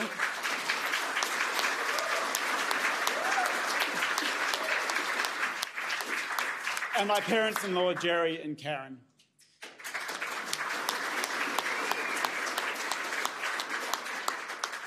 Grandparents of Canberra do a lot of heavy lifting, and I am so grateful for the wonderful role that they play in our children's lives and, of course, in our lives as well.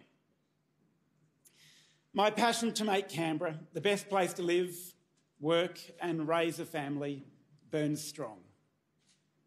We all have an obligation to do absolutely everything we can to make this place more affordable, especially for those that are doing it tough.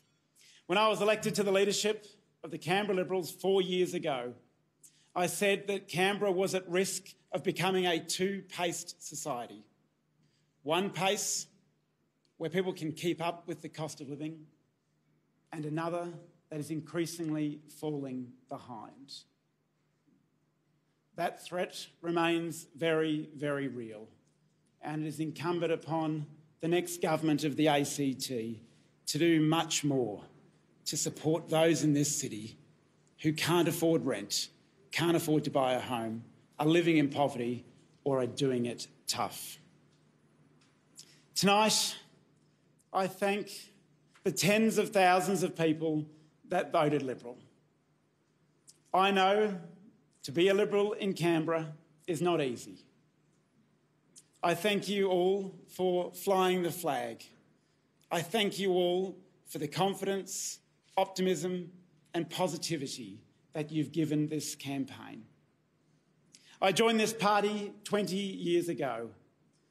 It is a party for the forgotten people. It's a party that represents the broad spectrum of people in this city.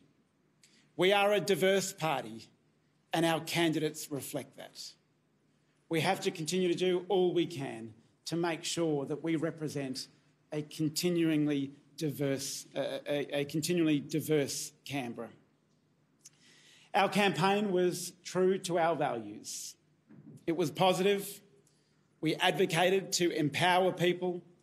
We advocated to empower families. We advocated to empower communities. We must continue to do all that we can to make Canberra the best place to live, work and raise a family. It has been an honour to be the leader of the Canberra Liberals. It is the greatest honour of my life. I thank you so much for giving me this wonderful opportunity. I wish the Canberra Liberals all the very best over the years ahead. I look forward to being part of that journey, and I look forward to doing everything we can to hold this government to account. Thank you.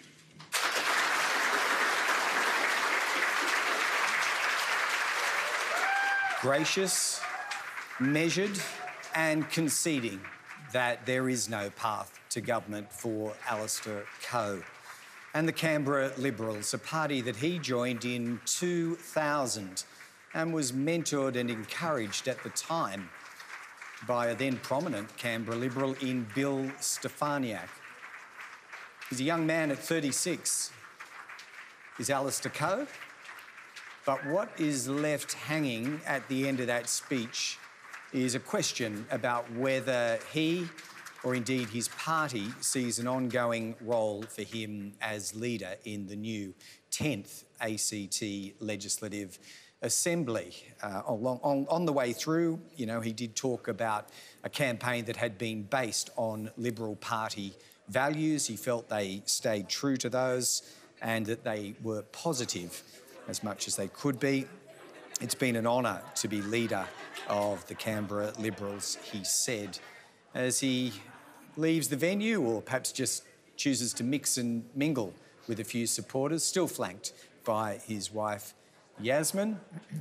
It is, as we said on the way in, a difficult place to be. So we'll hear from Anthony Green in a moment, and we'll obviously be keeping an eye on what's coming in from Belconnen, with the last major missing piece of the puzzle being Chief Minister Andrew Barr's speech. And we'll be bringing that to you live, of course. Thoughts from all our panel, but Vicky Dunn, I'll start with you. How did those final sentences reach your ears? It didn't sound like someone emboldened to say, I'll be back. It kind of spoke about having a role because he's here for the next 4 years, clearly. Well, I think that today is not the time to make decisions about your future. I mean, I think that there's often a perception that if the campaign doesn't work, that you should go, and I disagree with that entirely. There is, Alistair, and as you said, he's articulate, he's compassionate, he's well supported. Alistair and Yasmin had conducted their entire marriage in the public sphere. I mean, Alistair was a single man when he was elected. He's now married and he has 2 children. And but there's also a lot for him to give. He's only 36. I'm old enough to be his mother, and I would. Some perspective. and that's the great thing about the campaign, about the Liberal Party ticket. It's full of bright young people. And there's a few sort of grey heads and grey beards as well. And I think that's a really good. I'm sure there's a place for grey heads somewhere, Vicky. Oh, absolutely. He says. Adam, and I think it's a great place to be. But this is not the time for making decisions about what you do for the next 4 years. No, I accept that, and I pick up on that point, Adam Shirley, because there's just this received wisdom that a defeat is automatically the end for leader, and so the churn goes on. Whether it's federal, whether it's here in Canberra, it need not always go that way. Not necessarily in this case, and Vicky makes a really salient point about the relative youth of Alistair Coe and that he has been a man in a hurry with momentum behind him as well. So reserve judgment on where it could go for the leadership at this point. But Vicky Dunn, I want to reference the campaign again. And you spoke of Alistair Coe's intelligence, I think his empathy as well. And there is something in that.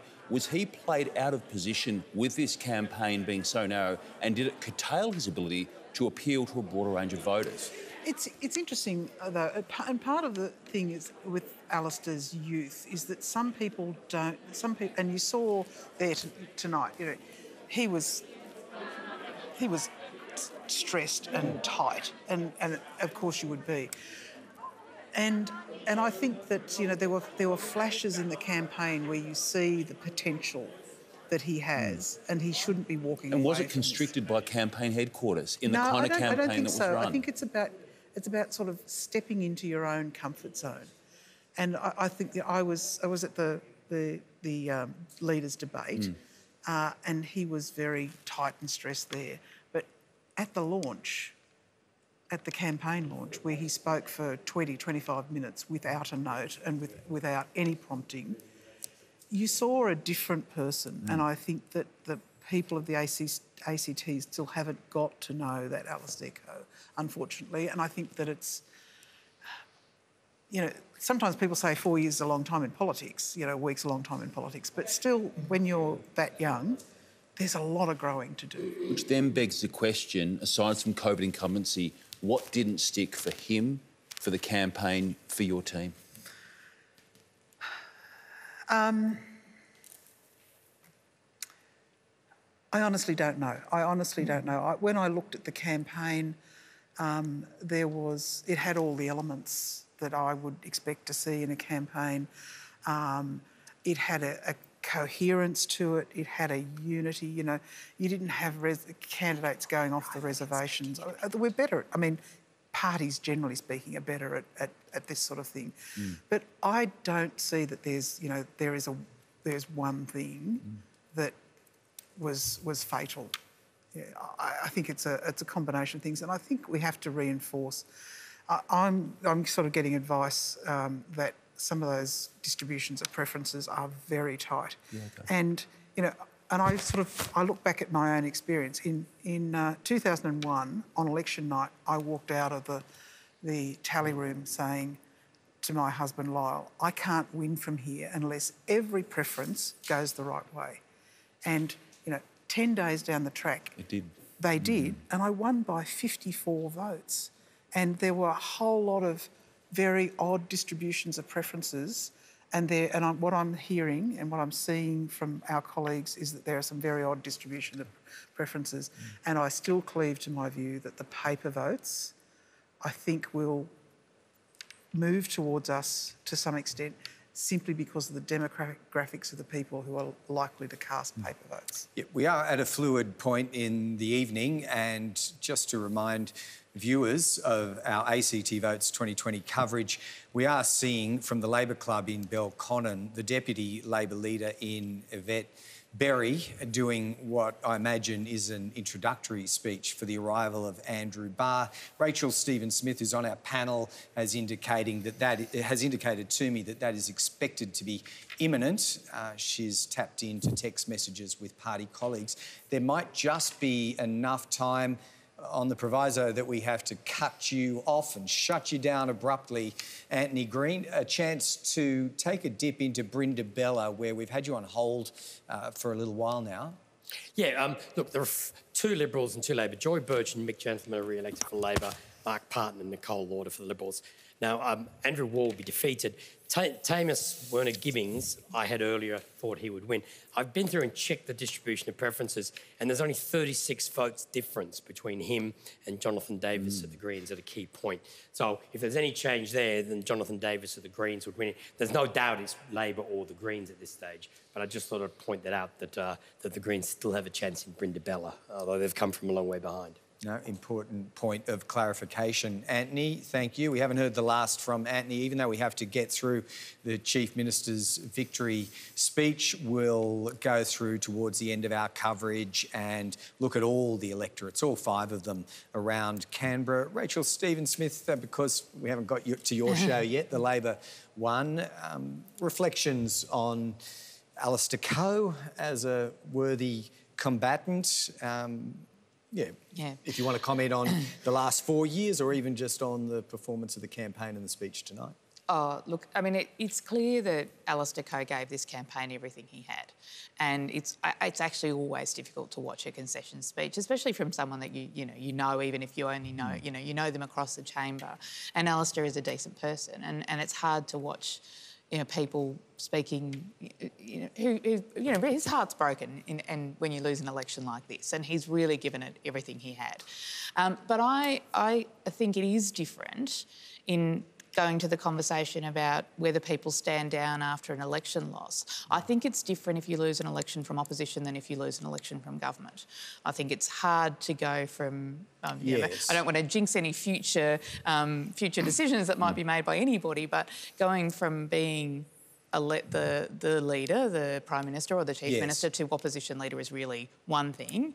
Going from opposition leader to opposition leader is a completely different thing. It can be done. It can Bill be done. Shorten did it. And so I think, Vicky's right that, obviously it's a Liberal Party decision and it's Alistair's decision, but I don't think anyone should be rushing him into that decision. I don't think that would be right. I think he's done everything he could. I do think, though, that the Liberal Party does need to think about whether Alistair Coe represents the values that they need to project to the ACT community to win government in this town. And this is a very progressive territory. And we have heard, it's not just us saying it, it's what we hear from people as we go out and talk to voters, that Alistair Coe doesn't represent the progressive values of this city. Now, that might not be fair, and I'm sure Vicky would say that's not a fair characterisation of how Alistair Coe would govern, but it is the values that he represents don't necessarily represent the progressive values of our city. And I think people see a disconnect there. And I think that is something that he's going to have to reflect on and the Liberals are going to have to reflect on as they work through who might be the leader for the next 4 years. Is that even possible, though, Vicky Dunn, that the Canberra Liberals can find, to use Rachel's word, a progressive leader, while also being true to the values to which Alistair Coe just spoke? Well, I think that the interesting thing is that our party room is full of people who are true to Liberal values, who are true to... But are they progressive, in tune with the rhythms of this city? I think some of them,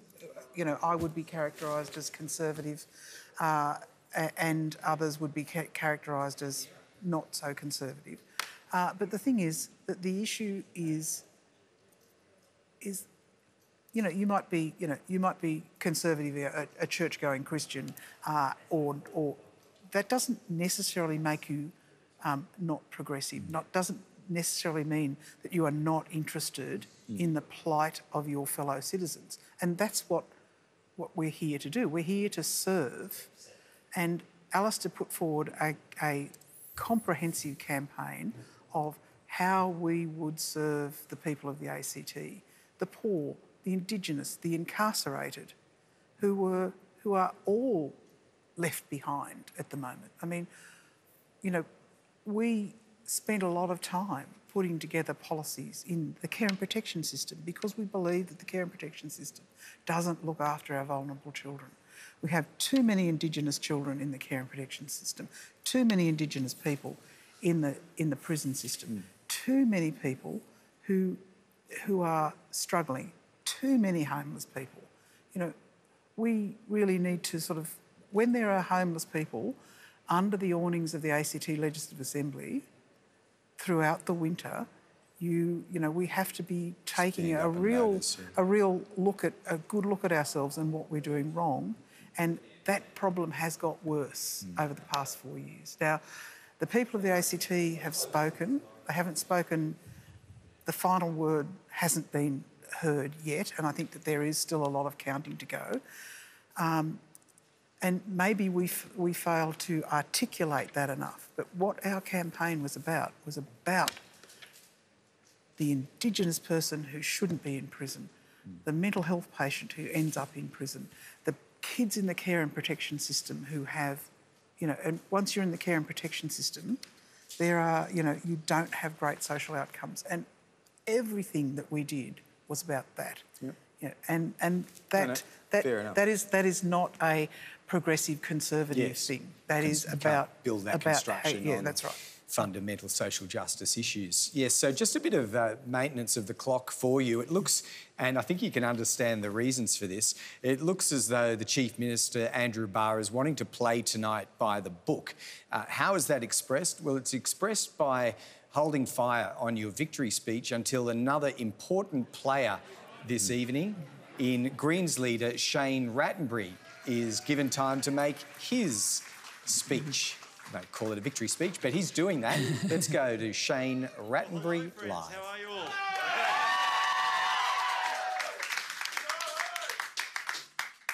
2020's been a year where there has not been a lot of good news, but tonight bucks that trend. Tonight, Canberra has voted for a better normal. Canberra has voted for a positive agenda for this city, for an agenda that is about being bold, about looking forward, and about tackling the big issues that we know are out there. Through this campaign, we have said now is not a time to snap back to the old normal. It has been a hard year for so many Canberrans, but we don't want to go back to the way it was. We want to deal with the climate crisis that sits there in the background. We must deal with the growing inequality in our society, and we must deal with issues of housing affordability in this city. That is what we've said through the campaign, and that's what Canberrans have backed up tonight. And that is the agenda we are going to take into the new Assembly.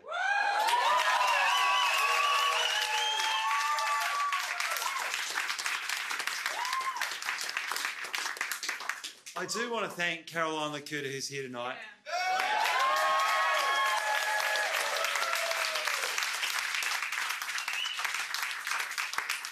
This is not a success we've built in the last few weeks or the last few months. This is a success that has been built up since the Greens were launched in the 90s and through the successive MLAs and most recently with Caroline. So Caroline, we celebrate this with you tonight.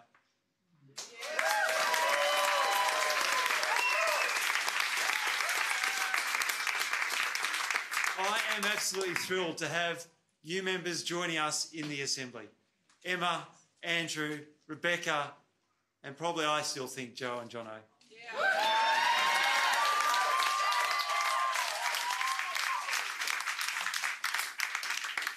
That will give us the capability in the Assembly to tackle the issues we want to work with the community more, to be out there in the community, and to bring green ideas and community ideas into that parliament every single week that it sits and every single day that we hold our seats there. Tonight is a chance for us to stop and celebrate, but it's also a time to reflect on why we've been supported and the job we have to do. This has been an extraordinary year. We started the year impacted by climate change. There is no doubt that that is what we went through at the start of 2020.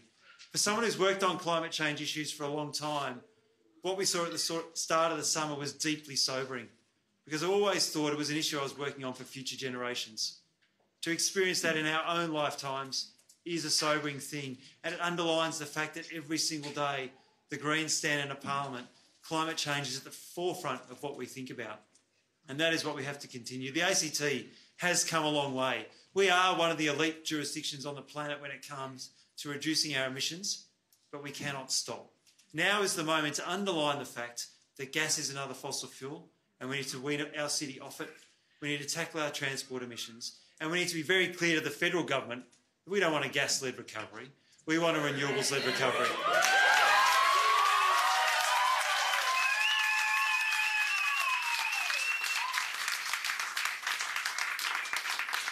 The ACT is the answer to the travesty we saw in last week's federal budget, which was a trickle-down budget, a gas-led future, and one that completely ignored the desperate need for more social and community housing in this country. The ACT can show what is possible, what is different, and how we can provide the complete counter to what we saw out of the recent federal budget. Tonight is a night to reflect on that, but as I say, to not forget what Canberrans have put in our hands. They have entrusted us to take forward an agenda that we put to them in this campaign, an agenda that is about being bold, it's about being fearless, it's about knowing that we can build a better normal for this city and in setting that example for this country.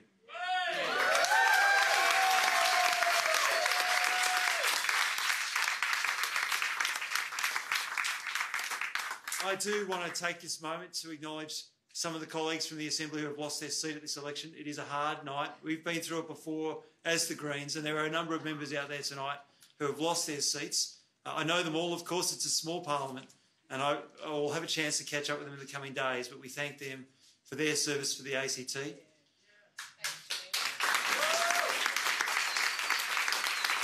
I also extend my commiserations to Alistair Coe and the members of the Liberal Party. They have fought incredibly hard in this campaign. I went into tonight nervous. They have put their heart and soul into this campaign. We disagree with them, but I know that they're all passionate Canberrans, and I know they will be sorely disappointed by tonight's results. And I wish them all. I want to acknowledge the members of the Labor Party, who we have, of course, formed the government with. Again, we don't always agree with them, but we've worked closely with them for the better of Canberra. They have worked incredibly hard. There's some new Labor members coming in, and I particularly want to acknowledge Andrew Barr as the Chief Minister, who we have worked with. I've received a call from Andrew congratulating us on our strong result and flagging his looking forward to the conversations we're going to have this week. We will be having an interesting conversation. We've had some really clear feedback during this election from members of the community who are not entirely happy with how things have been going. We have to take that on board as well. And there are things we need to reset on and we need to reflect on. And I really thank people who've come up to us in the election campaign and given us that feedback. They've been really blunt at times. It's not always easy, but we have listened to you and we will take that feedback with us into the Assembly and take that challenge with us to do better and to do more.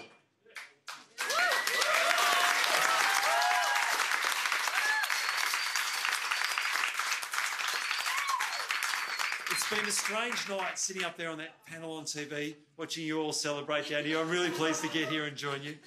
Maybe have a refreshing beverage or two. Friends, this is a victory for you as well. You've all worked incredibly hard, from the campaign team in the office to the just incredible number of volunteers who've been out there. This has been a really fun campaign. We said at the start we want to have some fun, and you have all made it fun. It's been so much fun working with you, being out there, talking to the voters of Canberra. So each of you absorb this moment tonight. We'll talk during the week about the details of what we're going to do next, but tonight is a night to enjoy it. I want to personally thank my staff in the Assembly. We've been together for a long time now. It's not always easy in there being the small party in a parliament where both other sides are trying to get something out of you. The politics of the day can be pretty tough. But that team has really stuck together since particularly 2012 for my team. I particularly want to thank our Chief of Staff, Indra Esguerra.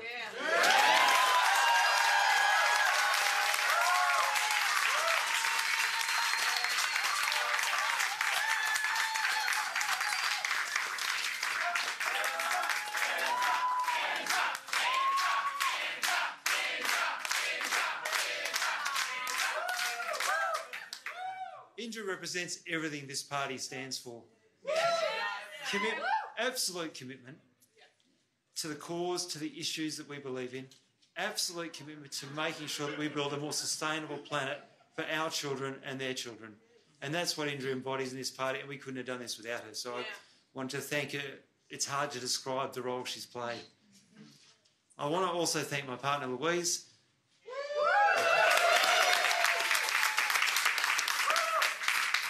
These election campaigns are pretty unforgiving on the partners. I just saw Alistair on TV with his partner Yasmin. The partners do so much. I know Andrew Barr will say the same thing about Anthony.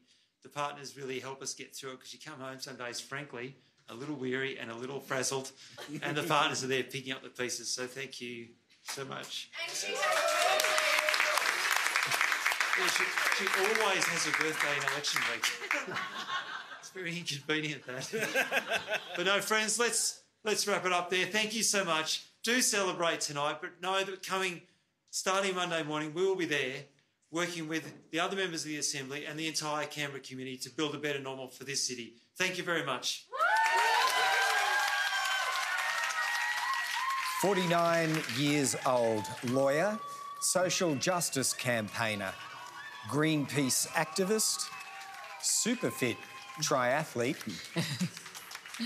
and now political party leader of the Greens in the ACT, which will meet in a party room containing more than just him and one other. We're looking at a scenario tonight where Shane Rattenbury comes back into the next assembly with at least two others and quite possibly a Greens party room numbering 3 or 4. At the extremes, 5. Anthony Green signals to me here that numbers as high as 6 are still eminently feasible for the Greens party in the ACT. So we'll get Anthony to explain why that is just a little later. I just want to signpost to you, though, that because we've cleared that hurdle of nicety, that is that Andrew Barr, the Chief Minister, was waiting out of due deference for the Greens leader. And right on cue, he's watched what we watched, and so it is that Andrew James Barr, 47 years old, hand in hand with his partner, spouse, Anthony Toms, strides into the winner's circle at the ACT Labor Club in Belconnen. To the hugs and well wishes of caucus members. Bit of COVID safety there, not a whole lot, it must be said, but enough to get through this night. Onto the podium, Anthony Tom, Andrew Barr, Chief Minister, for 6 years and now entitled to stay for another 4. Let's go to the Labor Club. Darwin Nuna, Darwin Nunawal. This is Ngunnawal country. I acknowledge the traditional custodians of the land in which we gather. And I pay my respects to elders past, present and emerging. And I do so with great humility at this election result tonight. Thank you.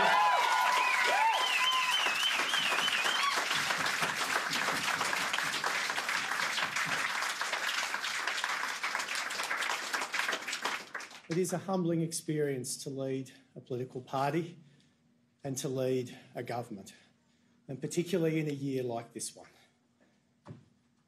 We've had an extraordinary series of challenges thrown at us as a city and as a community, and we've got through it because we've worked together. We've got through it because we've applied progressive values to our government decisions, and because we've applied compassion and we haven't left people behind.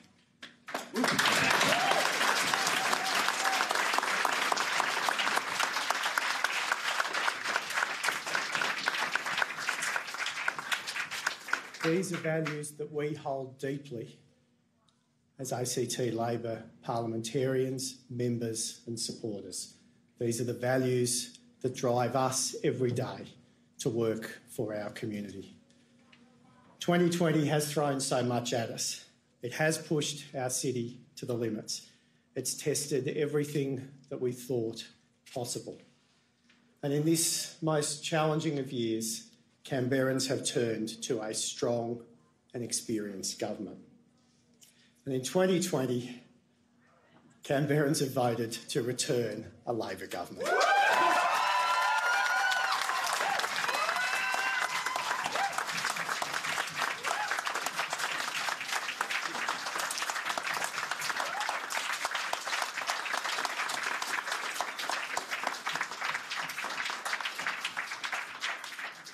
A short time ago, Alistair Coe rang me to offer his congratulations. It's the most difficult phone call any political leader can make. And I want to thank Alistair for the dignified way in which that conversation took place.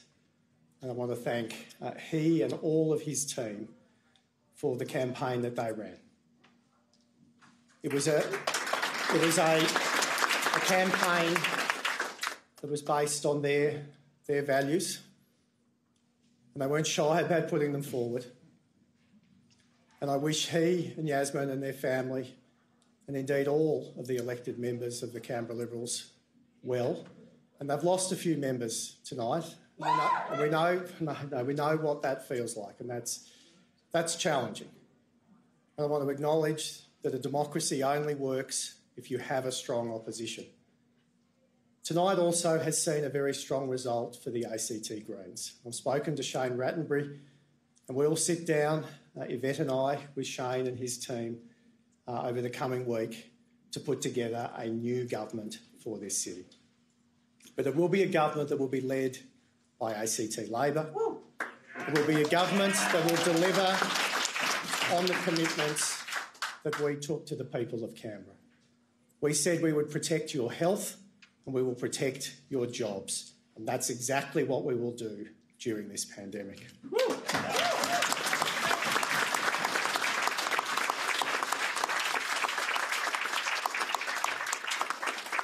The pandemic is the greatest challenge that we've faced since self-government, but I'm so proud that our team and our government was there for people when it really mattered.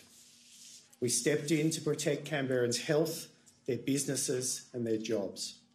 And we're going to keep working with our community as we emerge from this global health and economic crisis stronger than ever before.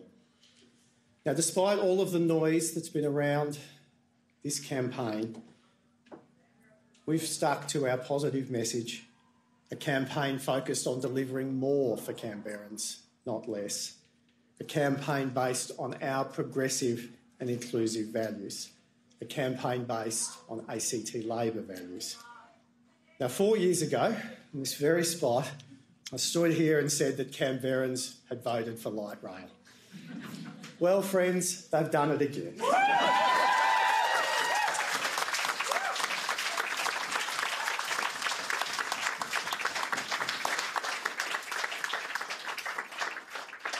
And I think Labor's resurgence on the south side tonight is testimony to just that.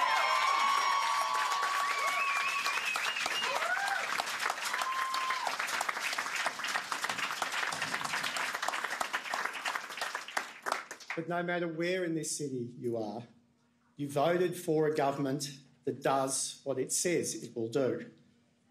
We've built light rail, we've opened nurse-led walk-in centres across Canberra, and we've delivered 100% renewable electricity for our city.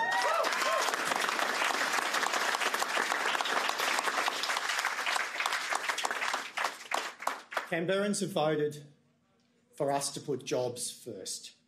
They voted for more than 250,000 local jobs in Canberra by 2025. This is a core Labor value. The Labor Party always has and always will stand up for good, secure jobs in our city.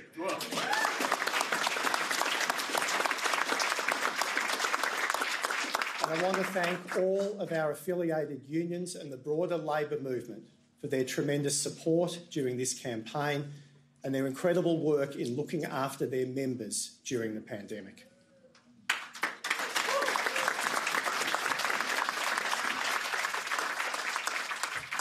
One very clear message from this campaign is that Canberrans have voted for real action on climate change.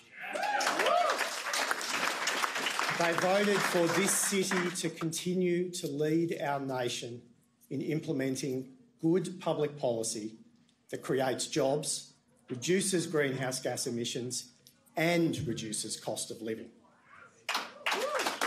They voted for us to lead on progressive reforms and to pull the rest of Australia with us. They voted for a government who will always stand up for Canberra and one that will listen to expert advice when it comes to handling this pandemic.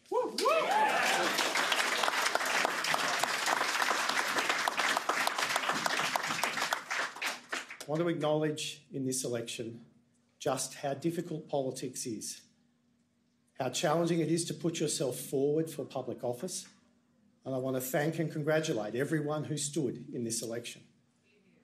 Everyone who stood in this election.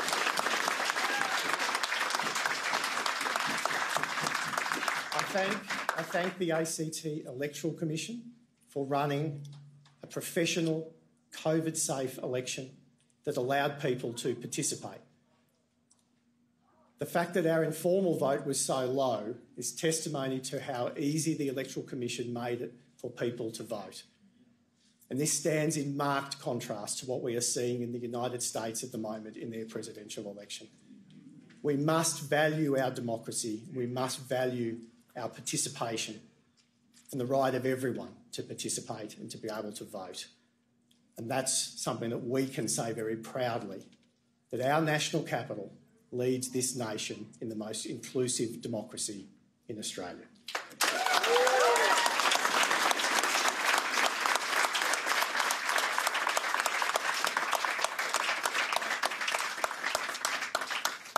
Now, I know there's so many sacrifices are made by people who choose to enter public life.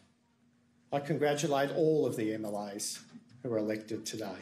Thank you for your hard work and your passion for our city. Canberra is better for it.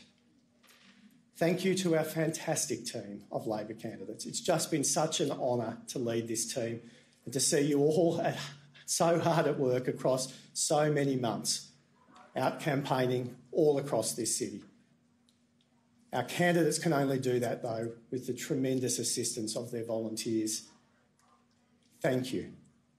You have made this victory possible tonight.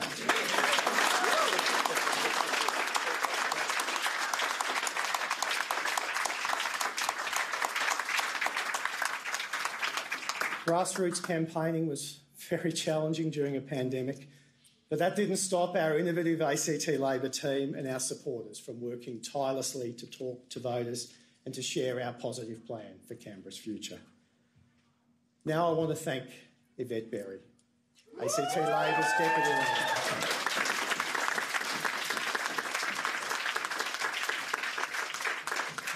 Yvette, I wouldn't be here without your strong support.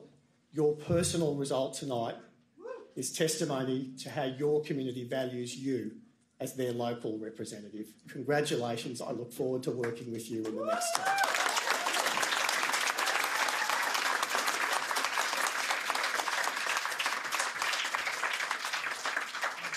Also, a shout out to my Chief of Staff, Michael Cook, and the rest of our office.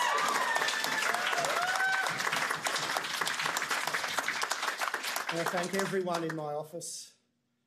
Mark, Matt, Karen, Fahim, Yashina, Ben, Tanya, Britt, and my extended team. Everyone who's worked so closely in my office, staff who've worked across multiple offices, who've supported so many candidates and MLAs during this time. Thank you. Without you, we would not be here. Politicians are only ever as good as the people who stand behind them. Thank you so much.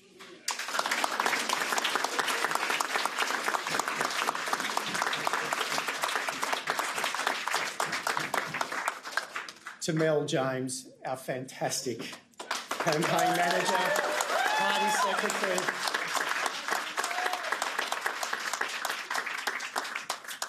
I'm standing here because I listened to Mel's advice.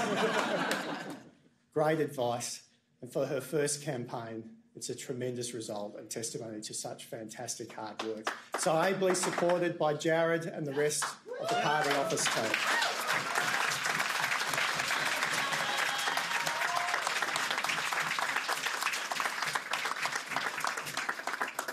Thank you to Dee and Stuart at Campaign Edge. It's been another ripper. I love working with you guys. And finally, to my husband, Anthony.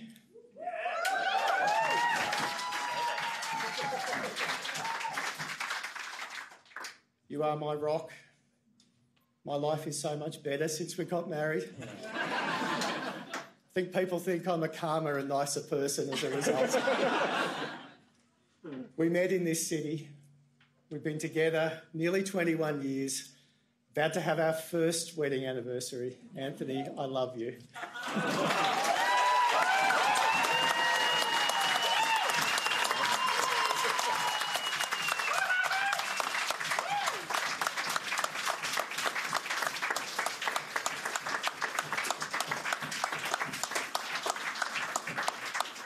And to my parents, Susan and James, who are on the stage tonight, Whitlam generation university graduates. I wouldn't be here if they weren't able to go to university because of the Whitlam government. They've made me who I am today, and I am so grateful for all of their support always.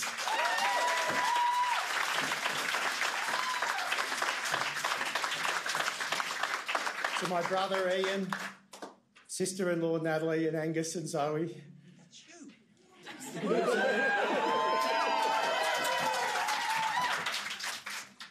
Your advice, your ability to completely distract me and never let a word in at family lunch. It is like Chief Minister's talk back, except I never get to say anything. Thank you. Our families make us, our families support us and get us through. So thank you. To the broader Labor family, it is such an honour to lead this party in this territory. Australia's most progressive jurisdiction, a jurisdiction that leaves no one behind, a jurisdiction that will respond to climate change, a jurisdiction that will invest in health and education, and a jurisdiction that will always put good, secure jobs first. Thank you, everyone.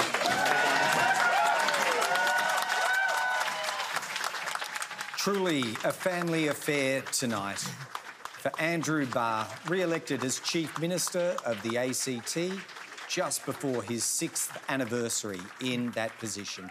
The weight of leadership sits heavily on the shoulders at the best of times, and you get the impression that a little of that has lifted tonight by the exhilaration of a victory in a very difficult year for all concerned, not just within the Barr Labor government, but the Legislative Assembly and the ACT community as a whole. It was an inclusive speech that left no one out. Not Alistair Coe, not the candidates who stood, 137 of them, not the Electoral Commission, the volunteers, the staff, the spouse in Anthony Toms, and the extended family who accompanied Andrew Barr into the Labor Club at Belconnen for this victory celebration. And you'd have to think the night is young for the Labor Party members who, Adam Shirley, one of our co-panellists here tonight, must have had a few niggling doubts. Sure, conventional wisdom can be they were always going to pull this off, but there must have been some nervous moments. I think there were, Greg, and Vicky Dunn and I had a discussion recently that it's never been a red belt necessarily in the ACT. There's only a few thousand votes in it. And I'm pretty sure I detected a hint of emotion and relief within Andrew Barr's speech then. A man who's generally regarded as keeping his emotional cards close to his chest. I get the sense, and you can correct me if I'm wrong here, Rachel Stephen-Smith, that Andrew Barr and the Labor Party have done a little better than they might have expected because they know the Liberals tapped into a few key issues on cost of living, on the difficulty some Canberrans have had in keeping up with the increases in rent and the increases in health costs, etc. And they had a sense, one way or the other, that there might have been a price to pay, although it has not been paid tonight. Look, I think our research indicated that we were likely to retain government, but it's hard to do research in the ACT, and Hare Clark is brutal as well. And so I think there's always relief when you are able to claim victory in an election. Even if you're expecting it, it's still a relief because there's still so much nervous energy about what if we're wrong. And we've seen that before. We saw that in the 2019 federal election where everybody expected Labor to win and we didn't win. And so even though our research was telling us that people were likely to vote for Labor and wanted that experience and that stability and were really positive about Andrew, that came out really strongly in our research. The trust in Andrew, the understanding of his leadership and experience and how important that was at this time, you just don't know. And it has been. I saw Andrew this afternoon and he was pretty relaxed, but there's always that nervousness about it. Mm-hmm. Can I just take this opportunity, because I know events are wrapping up and as a result of COVID, the ACT Labor event was restricted in numbers and my own volunteers are together having an event, and I just want to give a big shout out to my staff and my volunteers, dozens of people who've worked really, really hard through the campaign, who've helped to get me re-elected, it appears. And I just really want to thank all of those people, because Andrew's right, we only are here because of all of the hundreds of Labor volunteers who are out there talking to people all the time. Yep. I also do want to acknowledge Mel James, who is my former Chief of Staff, who has done an absolutely outstanding job as Party Secretary. She's from Tasmania, she understands Hare Clark and she understands campaigning. She's been doing it since she's knee-high to a grasshopper. So this is her first time as Campaign Director, and she had big shoes to fill in Matt Burns' shoes. But she has really done an outstanding job. And look, I just want to, while I'm speaking, I do want to also acknowledge my colleagues who Anthony is projecting are likely to lose their seats.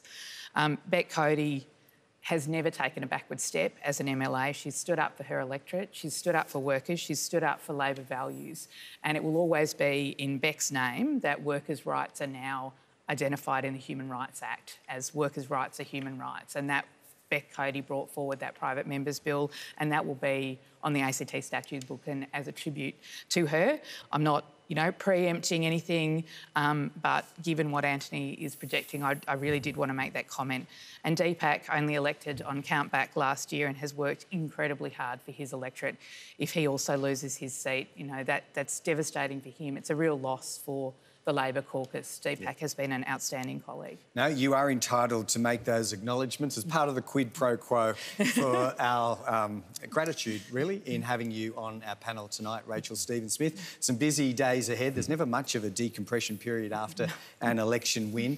I'm going to thank you and farewell you at this point, then turn to Vicky Dunn to say thank you for tonight and congratulations for your service to the community over 19 years. Vicky, I can only begin to imagine how sad it is to rule a line under that tonight, but congratulations on all you've achieved and thanks for being part of our coverage. Thanks. Look, it is sad, and it is sad to see your colleagues who've worked so hard and to see the disappointment that we haven't done what we set out to do. And I'm very sad to see that we might be losing some extraordinary members in, possibly James Milligan, possibly Andrew Wall. I'm devastated by that. But parties renew and and they're both young men who have great futures and will be able to turn their hand to many other things. But it is still it's one of the things that I always want to avoid, which is why I left on my own terms, to be in that.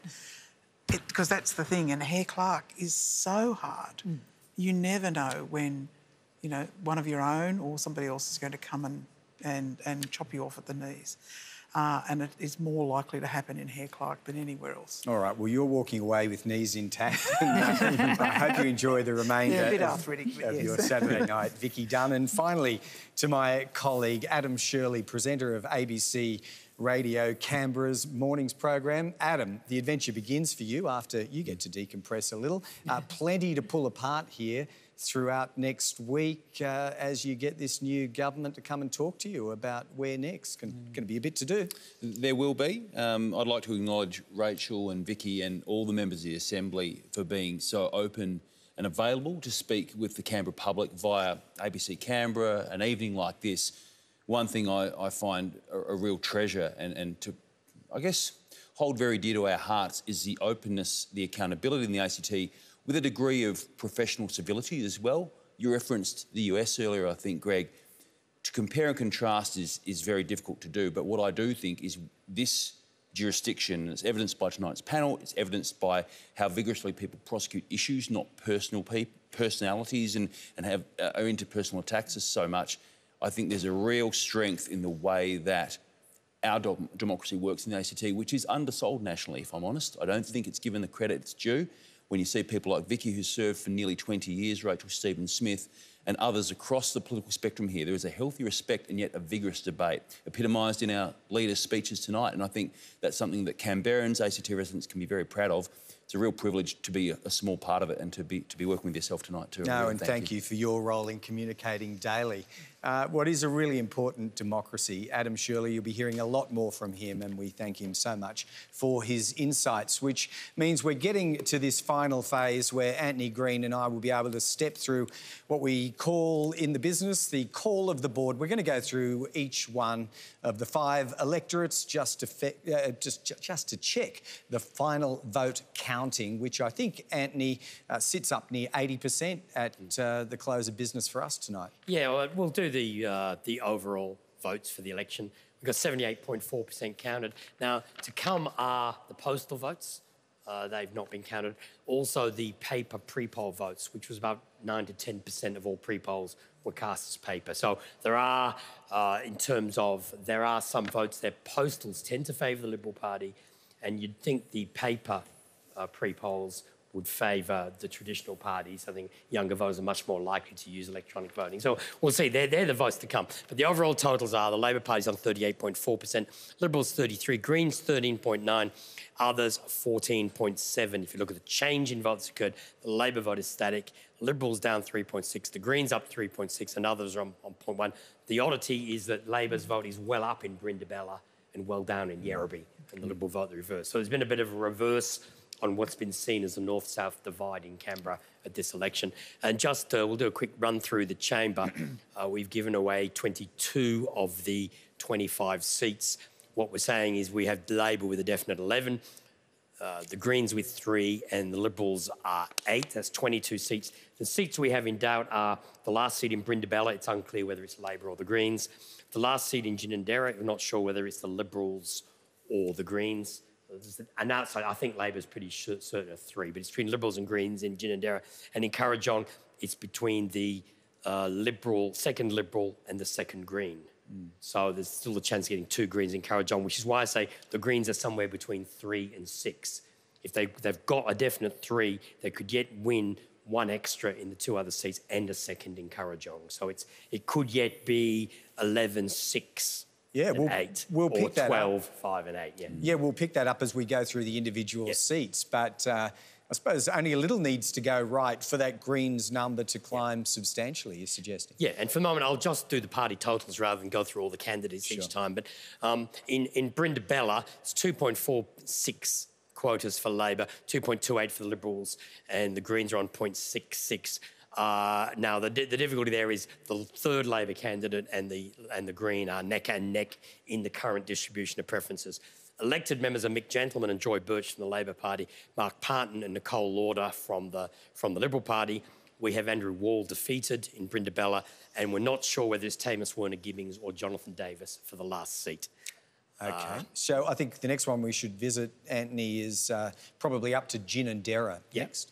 And Labor's got 2.44 quotas, the Liberals 1.55, the Greens 0.77, and the Belcourt Party with 0.55, and there have been quite a lot of exhausted preferences in that lot.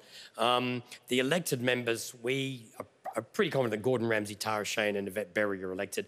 Elizabeth Kickett is elected. We have no defeated members. We're not sure it's Joe Clay. I'm not even sure who the second Liberal on that ticket is. It's, let me have a look here. Probably Robert Gunning. Peter Kane ahead of Robert Gunning. So but the point is they're very low on the ticket, and Elizabeth Kickett needs so many preferences to get there. There isn't, even the Green vote is split, but the exhaustion of the competition from the Belcourt Party has really hurt the Liberals in Ginninderra. OK, and then we'll go just a further, over to the east, really, and Kurrajong. Anthony? Labor's got 2.31, the Liberals 1.57 and the Greens 1.44. We think the Greens will get 2 seats there, and the simple reason is there are a number of parties whose preferences flow to the Greens, and Labor's got a 0.3 surplus, and that will flow to the Greens, and that gets them there. Just to point out that Andrew Barr's got 1.3 quotas and elects Rachel Stephen-Smith. It's this split here in the middle, and Shane Rattenbury in the second Green doing well. The elected members, Andrew Barr, Rachel Stephen-Smith, Elizabeth Lee, Shane Rattenbury. I have no defeated members. And I think Rebecca Vassarotti is a chance of the best chance of winning that last seat. I didn't get the name of the second Liberal there, Candice Birch, of course. Yes. She may be defeated. So that's another potential defeated member there. So the Greens still there or thereabouts, perhaps, on those numbers. And the seat that we began the evening, Anthony, by talking a lot about, Murrumbidgee. Yeah, well, the chance of the Liberals winning that one just disappeared. Basically, Labor 2.21 quotas, their vote was up. They had 2 sitting members this time. They had none last time. Jeremy Hanson wasn't the leader this time. Plus, there was, there was more competition from other sitting members this time. The Greens have got 0.73. We're saying the elected members are Marisa Patterson is elected, a new Labor member. Chris Steele's been re-elected. Julia Jones, Jeremy Hanson re-elected. Emma Davidson should be the new member. And we've got one defeated there. Beck Cody has been defeated for the Labor Party.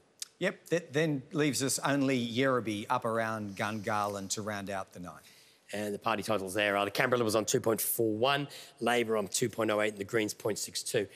The difficulty is the Liberals isn't turning into 3 seats. It's just a little bit low. There's some other parties there with the distribution of preferences doesn't look like it's going to elect a third Liberal. So we're saying Susan Orr is elected, Michael Petterson is elected, Leanne Castley is a new Liberal member, Alistair Coe's re-elected, Andrew Braddock is elected. And if you look at the defeated members, James Milligan has been defeated.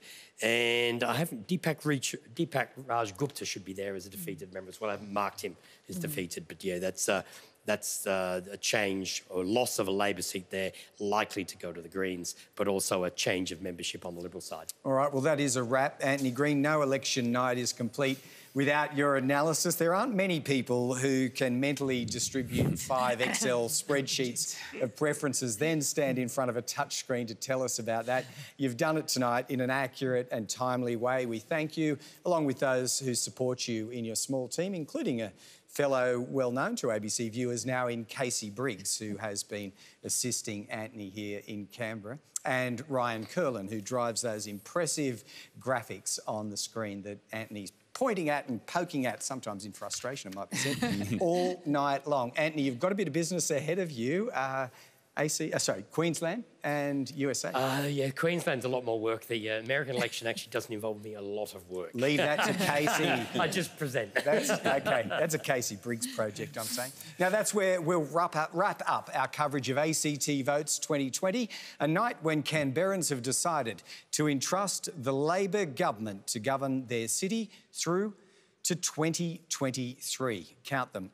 There's a little more counting to come, of course, and what isn't precisely clear is whether Labor gets to do all this in its own right, but some involvement by the Greens will get them across the line in any event. From here comes all the hard work for the Barr government to rebuild a pandemic-struck economy and to guide growth through the recovery. So, thanks to all who've joined our coverage, enjoyed it perhaps, watched it and participated in it too.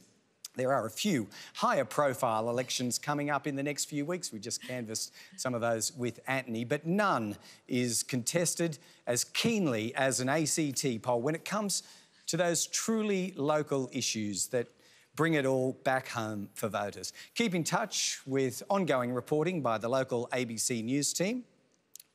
From us at the National Museum of Australia, that's it for now. Have a great night.